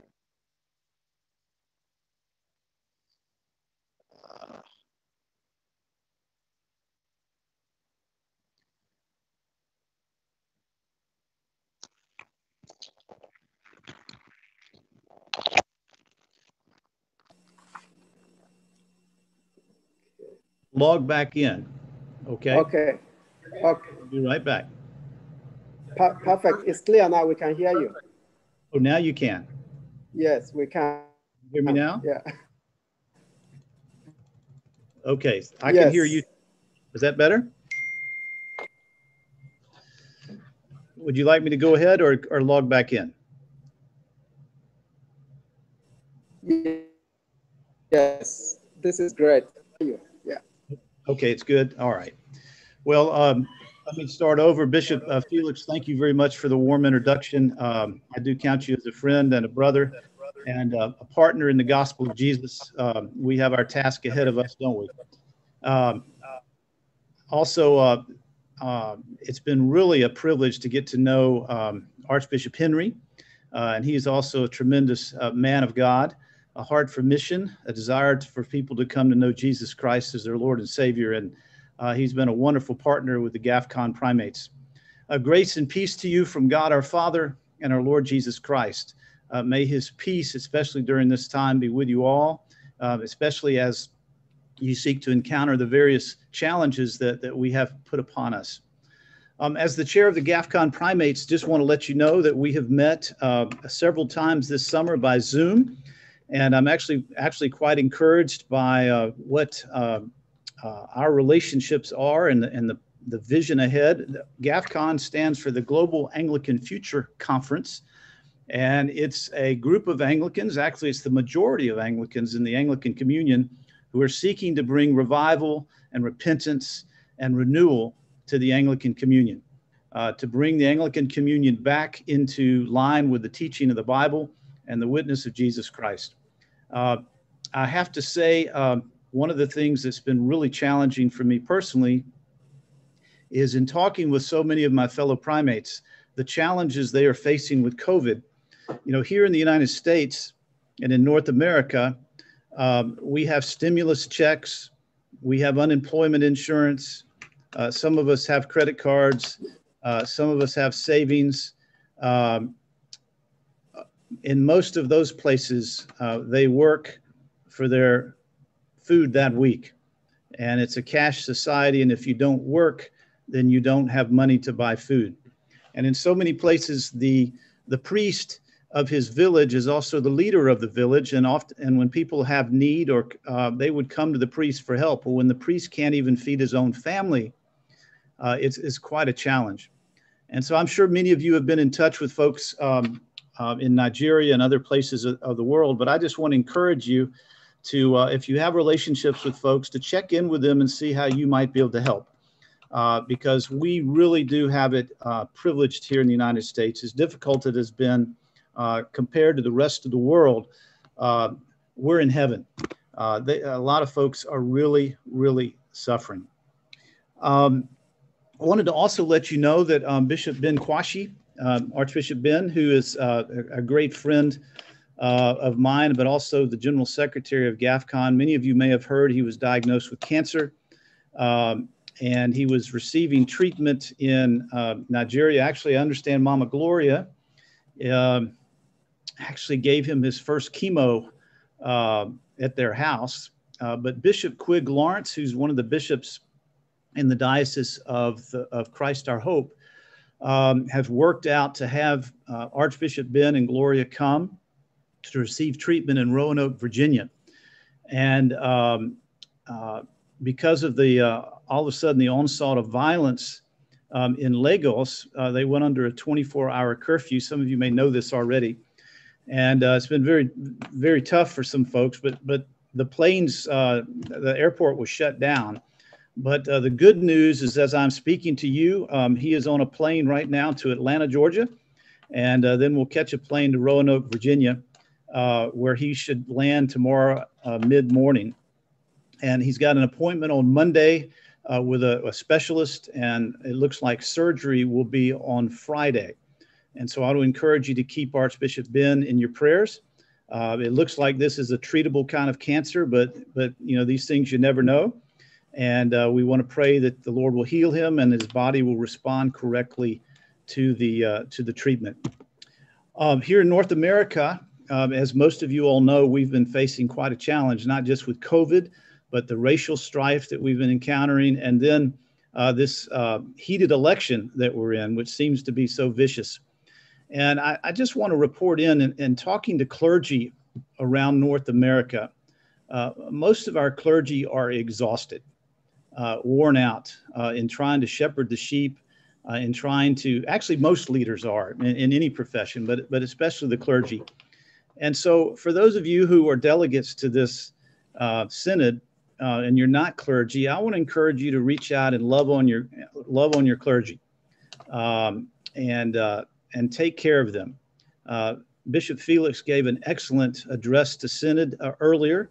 And I have to say, Bishop Felix, I may want to borrow some of that for my Synod coming up in a few weeks. But what he said about clergy and paying your clergy and taking care of your clergy is so important. And one of the things I say to vestries and vestry members, I'll ask this question. I'll say, could you support your family on what you're paying your priest? If you can, then okay. But most priests are well underpaid and are not earning what they deserve. But not only that, if you have not been able to give them rest and time off recently, I want to, and for the clergy here, I want to encourage you, if you've not taken time off and taken rest, to try to build it into your schedule in the next few weeks, because like the good doctor said earlier, if we're not getting rest and exercise and taking care of ourselves, you're setting yourself up for trouble. And so many of our clergy, and I know in your diocese as well, are bivocational, which means you're working another job and then you're trying to serve the church on top of that. And it can be very, very difficult. So that would be my encouragement to you, is to find time to take rest. I think that's all I wanted to say. I did want to let you know I'm in Peachtree City, Georgia. Mama Allison and I have just traveled here. Tomorrow, Peachtree City is just south of Atlanta. Tomorrow I have a visitation at All Saints Church at Peachtree City with confirmations and baptisms, and I get to preach. So I'm very excited about that. So Bishop Felix, anything else you wanted me to add at this point? Or question? No, Your Grace, this has been good. Thank you so much for making time to address Synod. Our prayer and our hope and our efforts, we're going into building relationships. We know things have happened in the past, but by the grace of God, we'll continue to build that relationship as brothers and sisters in Christ as we pursue our common mission here in North America and around the world. Thank you for your friendship. Thank you for your love. Keep praying for us, and let's keep moving forward. And we love Atlanta, Georgia. So I can see Canon Tassier looking at me here. So he's your neighbor there. Yes. So thank you. And my speech is not copyrighted, so Your Grace, please use it. Okay. Now you can send me $100. You know, I think that'll be nice. Okay. Well, it's so good to see so many familiar faces and friends in the Lord. So let me pray for you all, and then I'll let you continue with your meeting. The Lord be with you. Thy spirit. Our Father, we come in Jesus' name, and I thank you for these, your servants. Thank you for Bishop Orji, and I thank you for Bishop Arona and Bishop Steve. Thank you for all that you are doing in this diocese. And Lord, as each of us face the challenges ahead, I ask for an extreme measure of your grace and your peace to saturate each member of this diocese. Give them incredible anointing as they seek to do their ministry.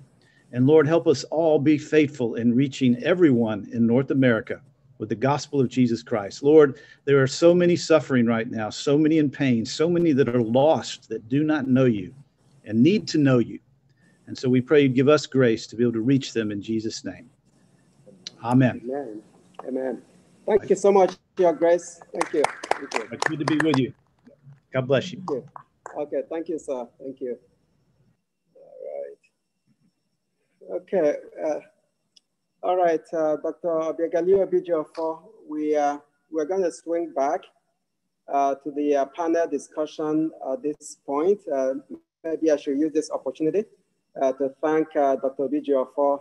She's a medical director for our diocese. This morning, she had called me and we were talking about today, and she said, you know, she's looking forward to it. And, you know, I said to her, well, you're going to be doing this every year. So she said, but I didn't tell her at the beginning. I said, yes, I didn't, because if I did, you wouldn't say, you wouldn't agree. So Dr. Obiageli, this is a lifetime commitment and ministry. So we love you and we love to hear you. Now you're teaching all of us Igbo proverbs, all the things I've forgotten.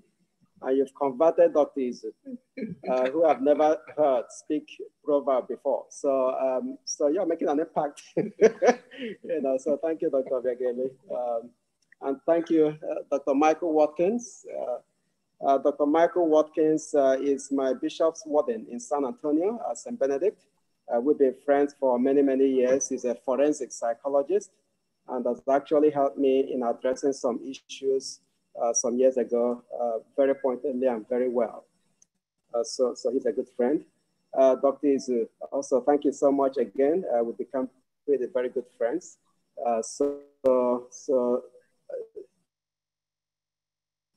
These are great presentations. Get the scripts as well for the clergy to go home and for the bishop to read, you know, as well. Yeah, so I'd love to get the scripts for all of us. So we're turning it back to Dr. Obiageli. There are some questions for all of you, and then she will guide us in answering those questions. Yeah, so. Thank you very much, my Lord Bishop. Thank you, Dr. Michael Watkins. Thank you, Dr. Izu Nwachukwu. Thank you guys for the excellent presentations. So now we're ready to take questions.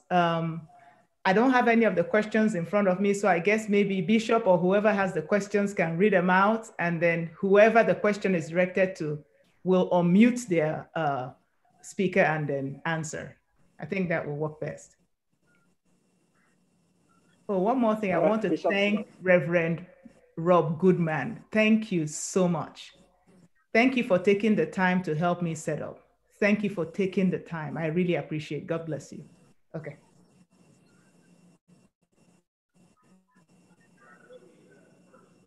Questions?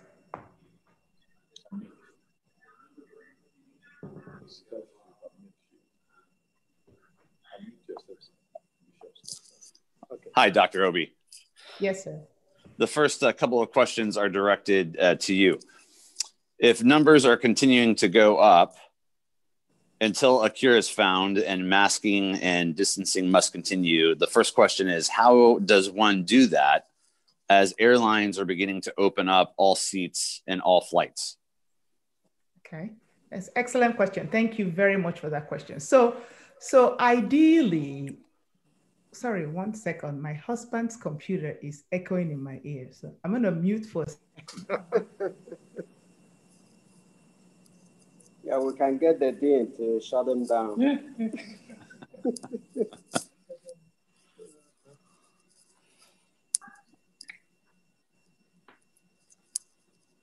Sorry about that, I'm back.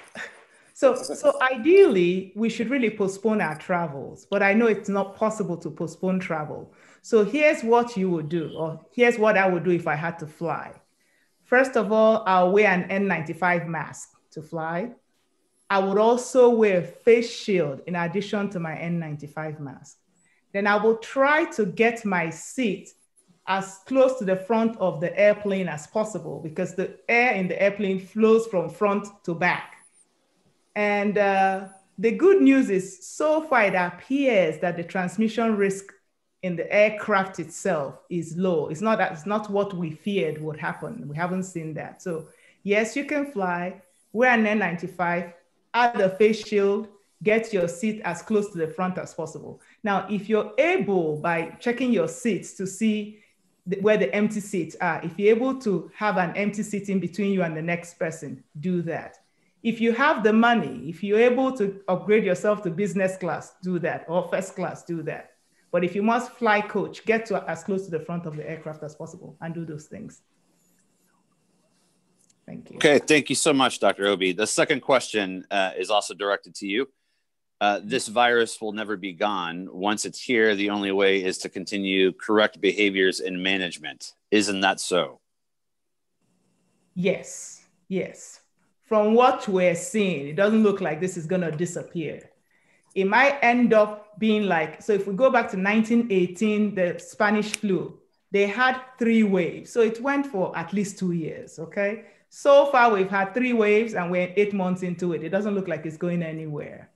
Our hope is next year when the vaccines are available, that enough people would get vaccinated. So it's one thing to have the vaccines. Enough people have to be vaccinated for us to achieve a herd immunity. So if the vaccines come and only 40% of the country gets vaccinated because of all these anti-vaxxers and all those conspiracy theories out there, then we're not going anywhere with this. But if at least 60% of the population, at least 60% has to get vaccinated, then we will get close to that herd immunity and things will get better. But until then, please wear your masks, physically distance. Thanksgiving is coming up. Look at your local transmission rate before you plan your Thanksgiving dinners. If your test positivity is greater than single digits, please do not gather. If it's in the single digits, so right now, when I'm in Houston, Texas, here, as of yesterday, our positivity rate was about 8%. So that's great compared to in June when it was 25%. So if you must gather, you want to gather outside. Even when you're outside, remember to distance. Don't forget. So that's all we can do. Thank you. Thank you so much, Dr. Obi. Our next question is for Dr. Mike. And the question is this: what happens when I come to understand that my wife is the cause of the dysfunction in our family? Can you take the fifth? I would suggest you don't engage in blaming, just to start with. Recognize that a problem exists, and then I'll give you an idea about a problem-solving method. The first question that you need to ask yourself is, what is the problem? Okay? And define very clearly exactly what the problem happens to be. Okay? The next question that you should ask yourself is, why is it a problem? Okay? And then define very clearly in discussion with your wife why any particular issue happens to be a problem. And then brainstorm with her, what can we do to solve the problem? Any relationship, especially between a husband and wife, it's critical that they maintain some type of balance. And the best way to do that is through open and honest communication. Too often, I think that we get off into a situation where we're willing to tell white lies. That's not healthy. It may avoid conflict, okay, but keep this in the back of your head. You're telling a white lie, you're still telling a lie. It's still dishonest. So open and honest communication is a critical issue in addressing any problem, especially between spouses. Thank you, Dr. Mike. Dr. Izu, the next question is to you. And the question is this: how does one handle a family member who is an adult who is manifesting signs or symptoms of anxiety with abnormal involuntary facial expressions, distorted thought process, explosive temper, refusal to take responsibility, etc.? This member has refused to seek professional help, stating that she does not want to take psychotherapy. Okay, that's another good question. But before I get into this, just to add to what Dr. Watkins said earlier on, something I ask couples when they come to me with difficulties is, one of the questions I ask them is, this thing you're quarreling about now, is it going to be an issue for you tomorrow? Maybe yes. Will it be an issue for you next week? Maybe yes. Next year? Certainly not.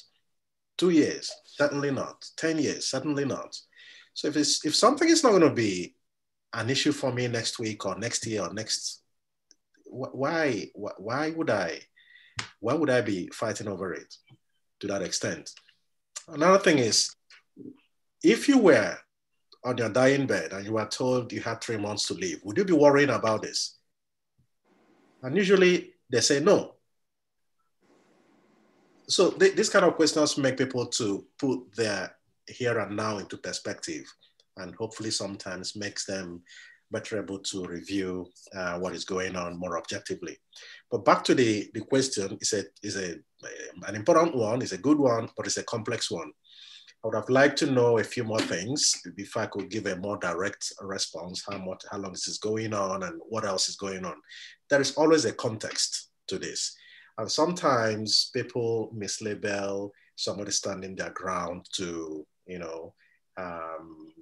have been mentally unwell, anger issues, blah, blah, blah. So it's also always important to understand the context that this is happening.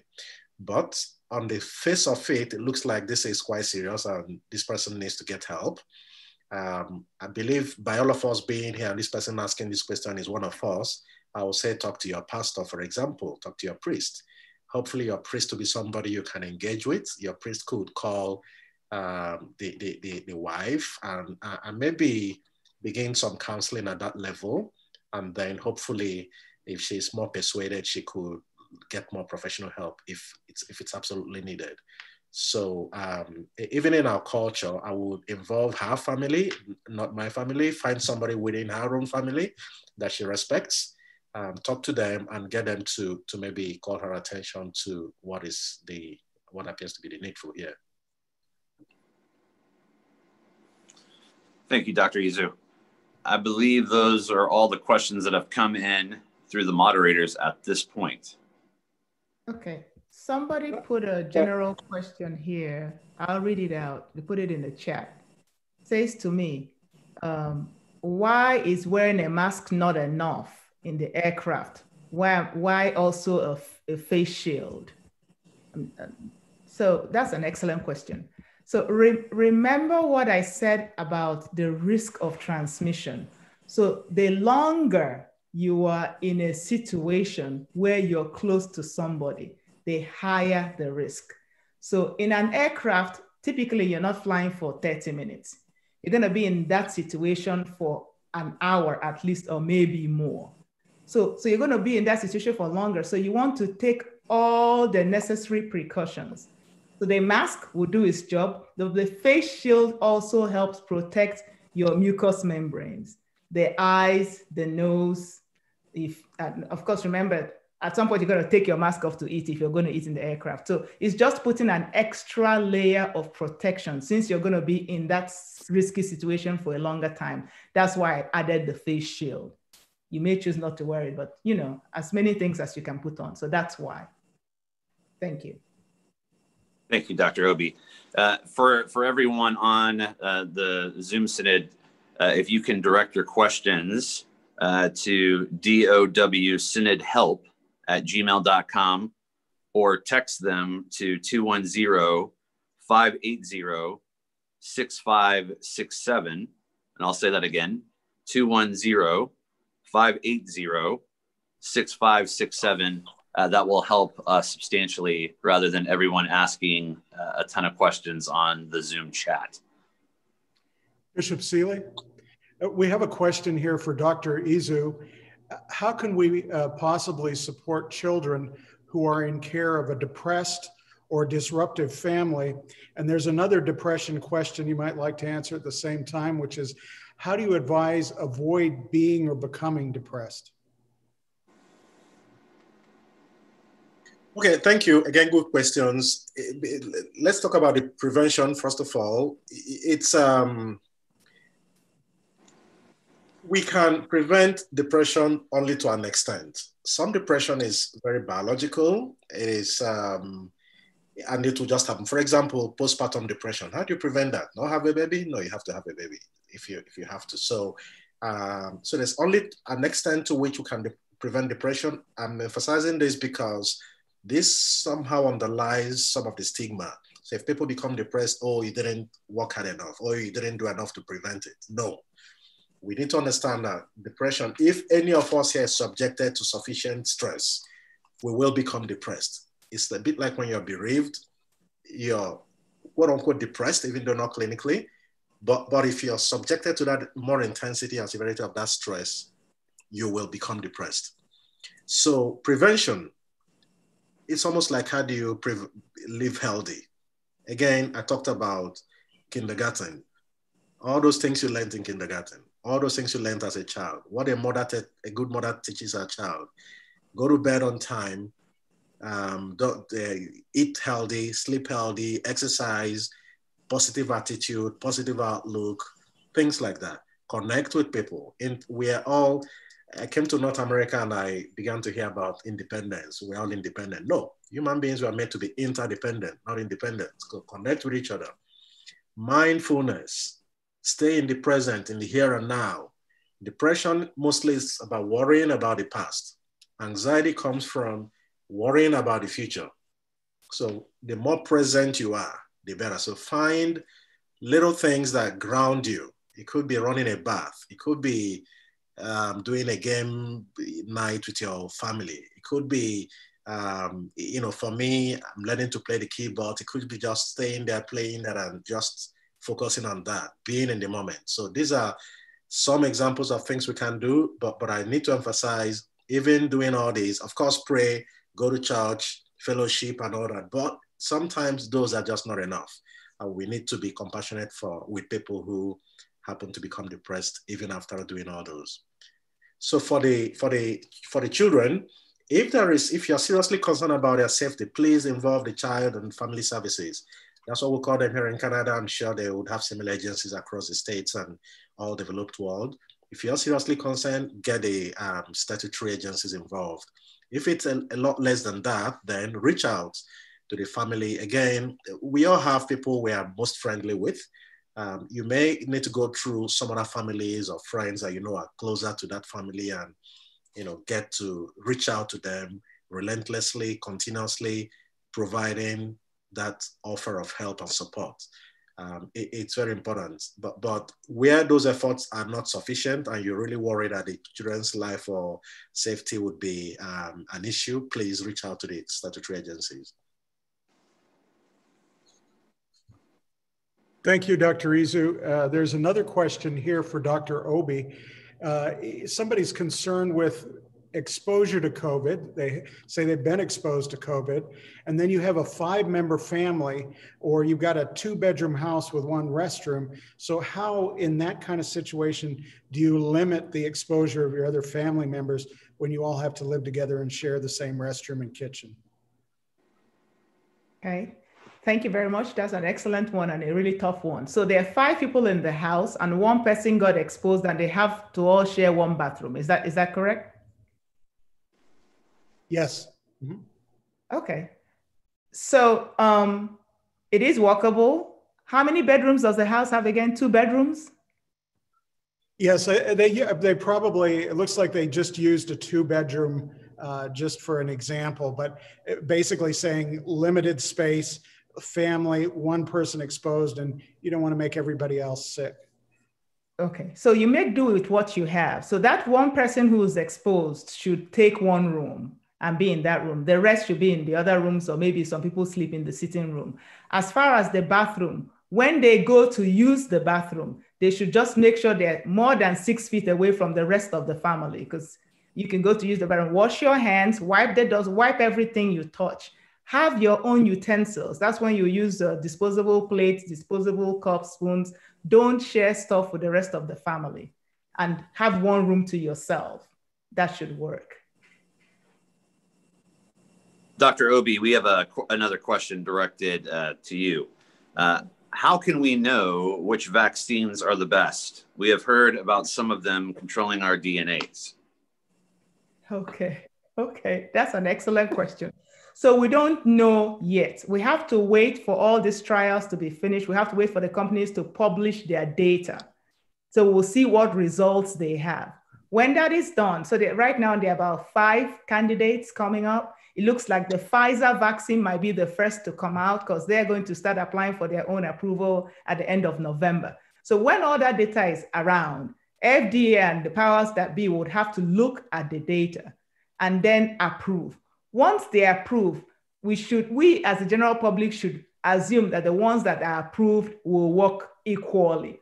I don't know about superior to, if the study shows a clear superiority, then they will, well, hopefully they will push the one that's clearly superior and drop the other ones by the wayside. So right now we don't know yet because the data has not been published. The trials are still ongoing. They're in phase 3, but Pfizer seems to be most ahead. It doesn't mean that they're the best. It's just they're most ahead so far. Thank you, Dr. Obi. Thank you.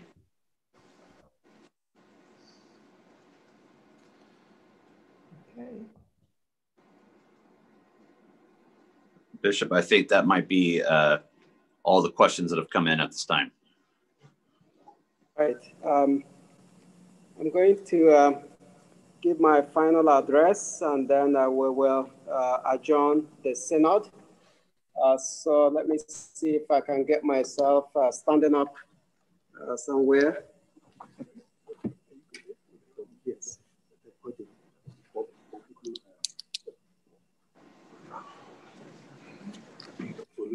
We're getting there.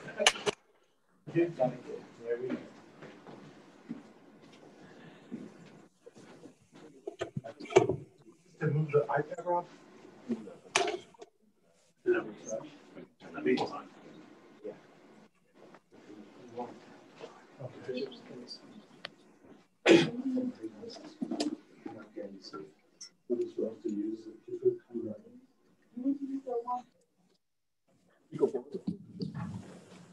Information.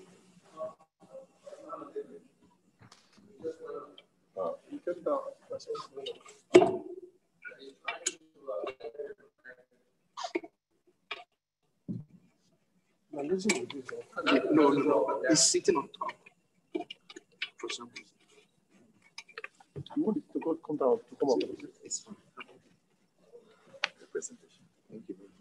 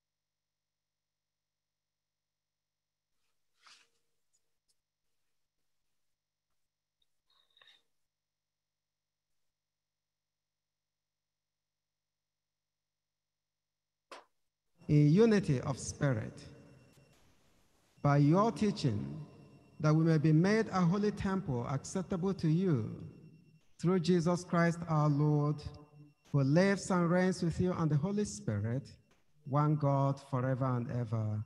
Amen. As we come to the end of this 2020 Synod of the Anglican Diocese of the West, I would like to say a few things to us very briefly. First, thank you. Max Dupree, in his book titled Leadership is an Art, wrote, and I quote, "The first responsibility of a leader is to define reality. The last is to say thank you. In between, the leader is a servant and a debtor. That sums up the progress of an artful leader," end quote. I want to thank All Saints Anglican Church, the leaders of this church, grateful to Venerable Dr. Ugo Okorafor, who is the rector of this church, and his team. Our gratitude also goes to the music team at this church led by Andrew Ikele. We are grateful to Nnamdi Oko and his team with the IT. Thank you so much for helping us. I'm also grateful to my Archdeacon Chaplain, Canon Dr. Matthew Ezema, for being here since yesterday.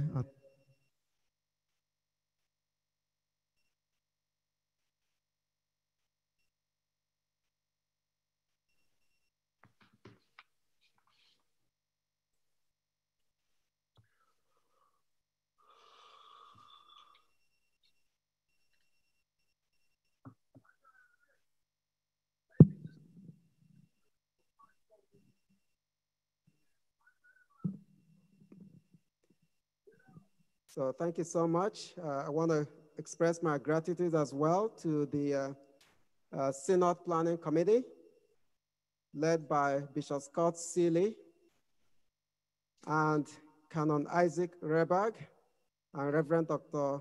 Rob Goodman.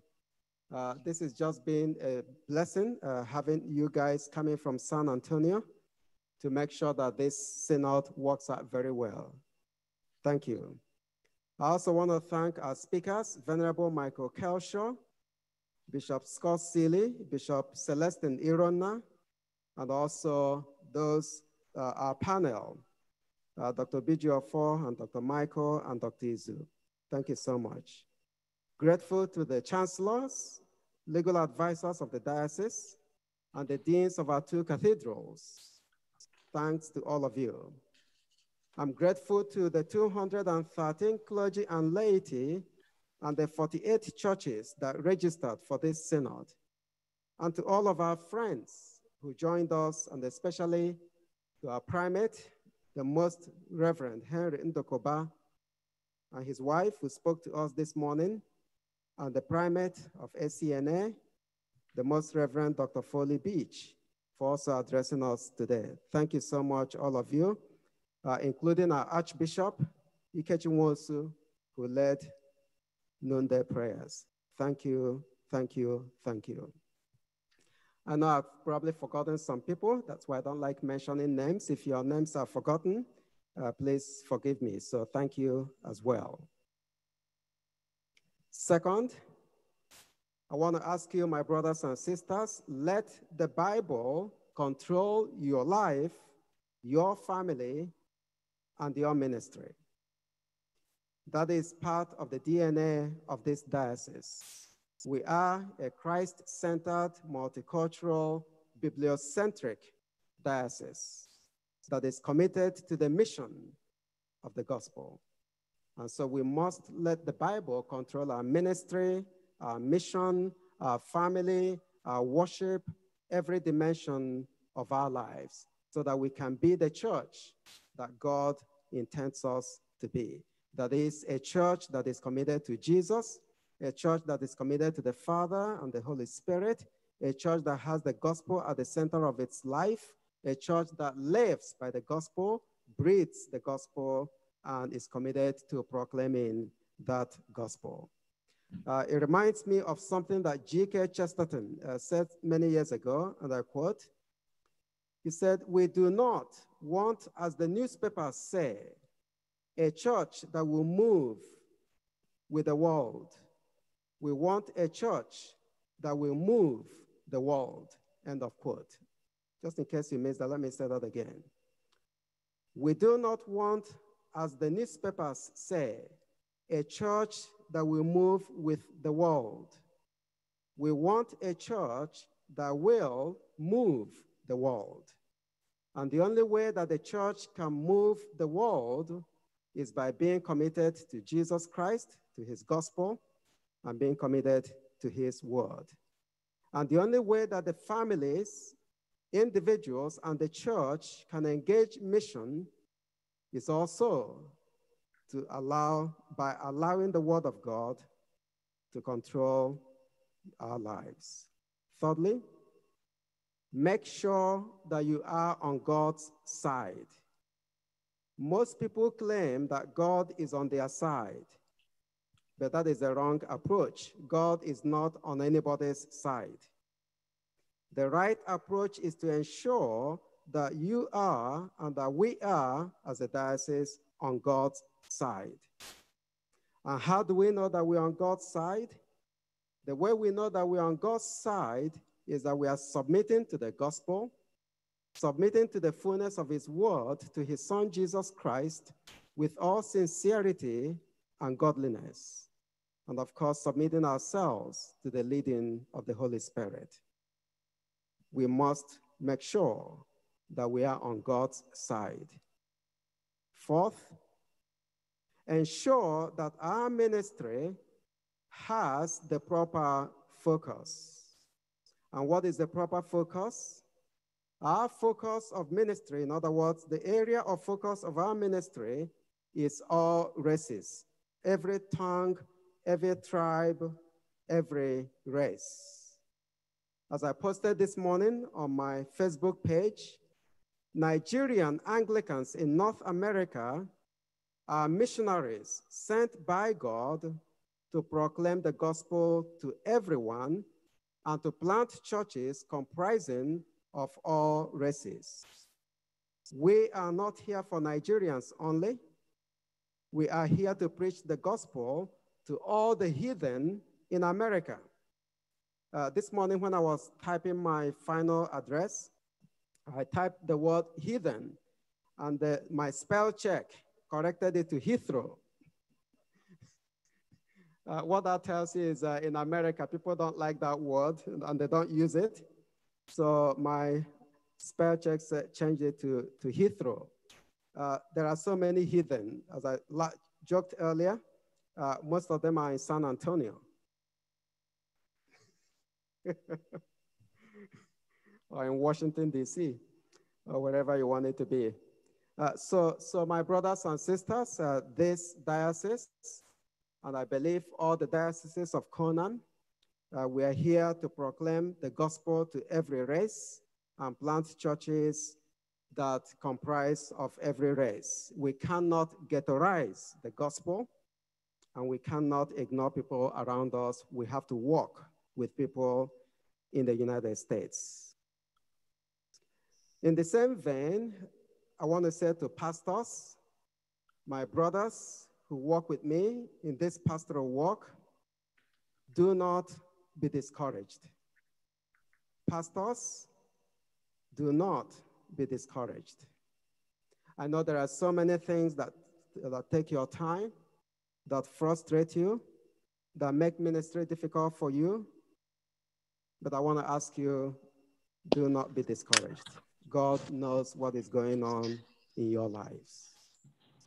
I ask you to love your congregations, pray for them, put your head down and teach them the Bible, severing Christ with them, and the Lord will bless your ministry. Make sure your confidence is in Christ and his word, rather than in anything else like churchmanship or systems, and so on and so forth. You are already accepted in Christ, continue in Christ. Preach the word of God in season and out of season, because it is God's word that the Holy Spirit uses to change our lives and to give us hope in the midst of the difficulties of this life. Finally, allow Jesus to be the center of your life, of your ministry, of your mission, of your family, of everything that you do. Daily, we face the temptation of having some good cause be at the center of our lives and ministry. I ask you to resist that. Whether it is good cause in politics or good cause in any particular profession, please do not allow whatever it is to become the center of your life. Jesus must be at the center of our lives. Here is a quote from Henry Nouwen. Quote, Jesus has to be and become evermore the center of my life. It is not enough that Jesus is my teacher, my guide, my source of inspiration. It is not even enough that he is my companion on the journey, my friend and my brother. Jesus must become the heart of my heart, the fire of my life, the love of my soul, the bridegroom of my spirit. He must become my only thought, my only concern, my only desire. End of quote. As Paul the Apostle says, put on the Lord Jesus Christ and make no provision for the flesh in regard to its loss. To put on the Lord Jesus Christ means to allow him to take over your life as your Savior and your Lord in such a way that everyone who sees you knows and sees that Jesus is all over you. He's all over your desires, all over your ambitions, all over your plans. To put on Christ is to surrender to his love and his agenda. It is to surrender your fears and your troubles to him as you trust and obey him no matter how you feel. Satan will try to get you to take you down. Satan will try to take you down, but he cannot take you down because you are covered by Jesus. A person who puts on Jesus is now in Jesus, and Jesus is all over him or over her to the praise of God. My brothers and my sisters, I ask you to love one another, help one another, pray for one another, forgive one another, preach the gospel to one another, love God with all your heart, and trust him with all that you have, and he will see you through, and we see us through together. In Jesus' name. Before I pray, I want to make just one announcement. At this 2020 Diocesan Synod of the Anglican Diocese of the West, I want to prefer the following people as canons in this diocese. The Reverend Kingsley Egono as a canon. Kingsley is the rector of the Restoration Anglican Church in the Bronx, New York. So Reverend Kingsley Egono, you're hereby preferred a canon in the Diocese of the West. Also, Reverend Chijioke Oji. Now, his last name is Oji. He's not a relative, so don't accuse me of nepotism. We are from different parts of Igbo land.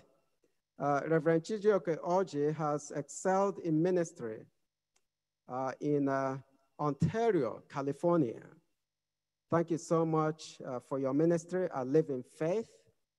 Director of that parish, you're hereby preferred a canon in the Diocese of the West. And finally, I want to prefer Reverend Folusho Kolawole John as a canon in our diocese, as he continues to serve as the rector of the Anglican Church of Pentecost and the social media coordinator director of our diocese. So Reverend Folusho Kolawole, you are hereby declared a canon of this diocese. May the Lord bless you. May the Lord help you to continue to be faithful to him as you serve the church. Let's clap for them.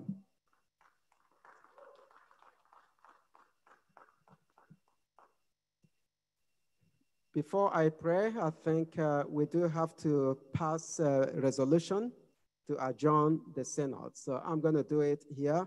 I'm not sure my chancellor is still on, but I will function as chancellor at the moment. I hereby move that the 2020, you know what, I need to stop. Do we have any of the chancellors here, legal advisors? Solomon Kano, are you here? Okay, Sakano, please unmute him. This is a legal part of our work, so I shouldn't do it here. All right, can you let him in?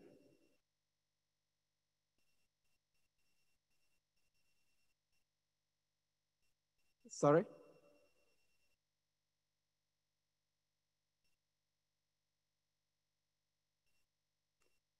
Sakano, we need you to move a resolution and let us approve it, and then we declare the synod over before I pray.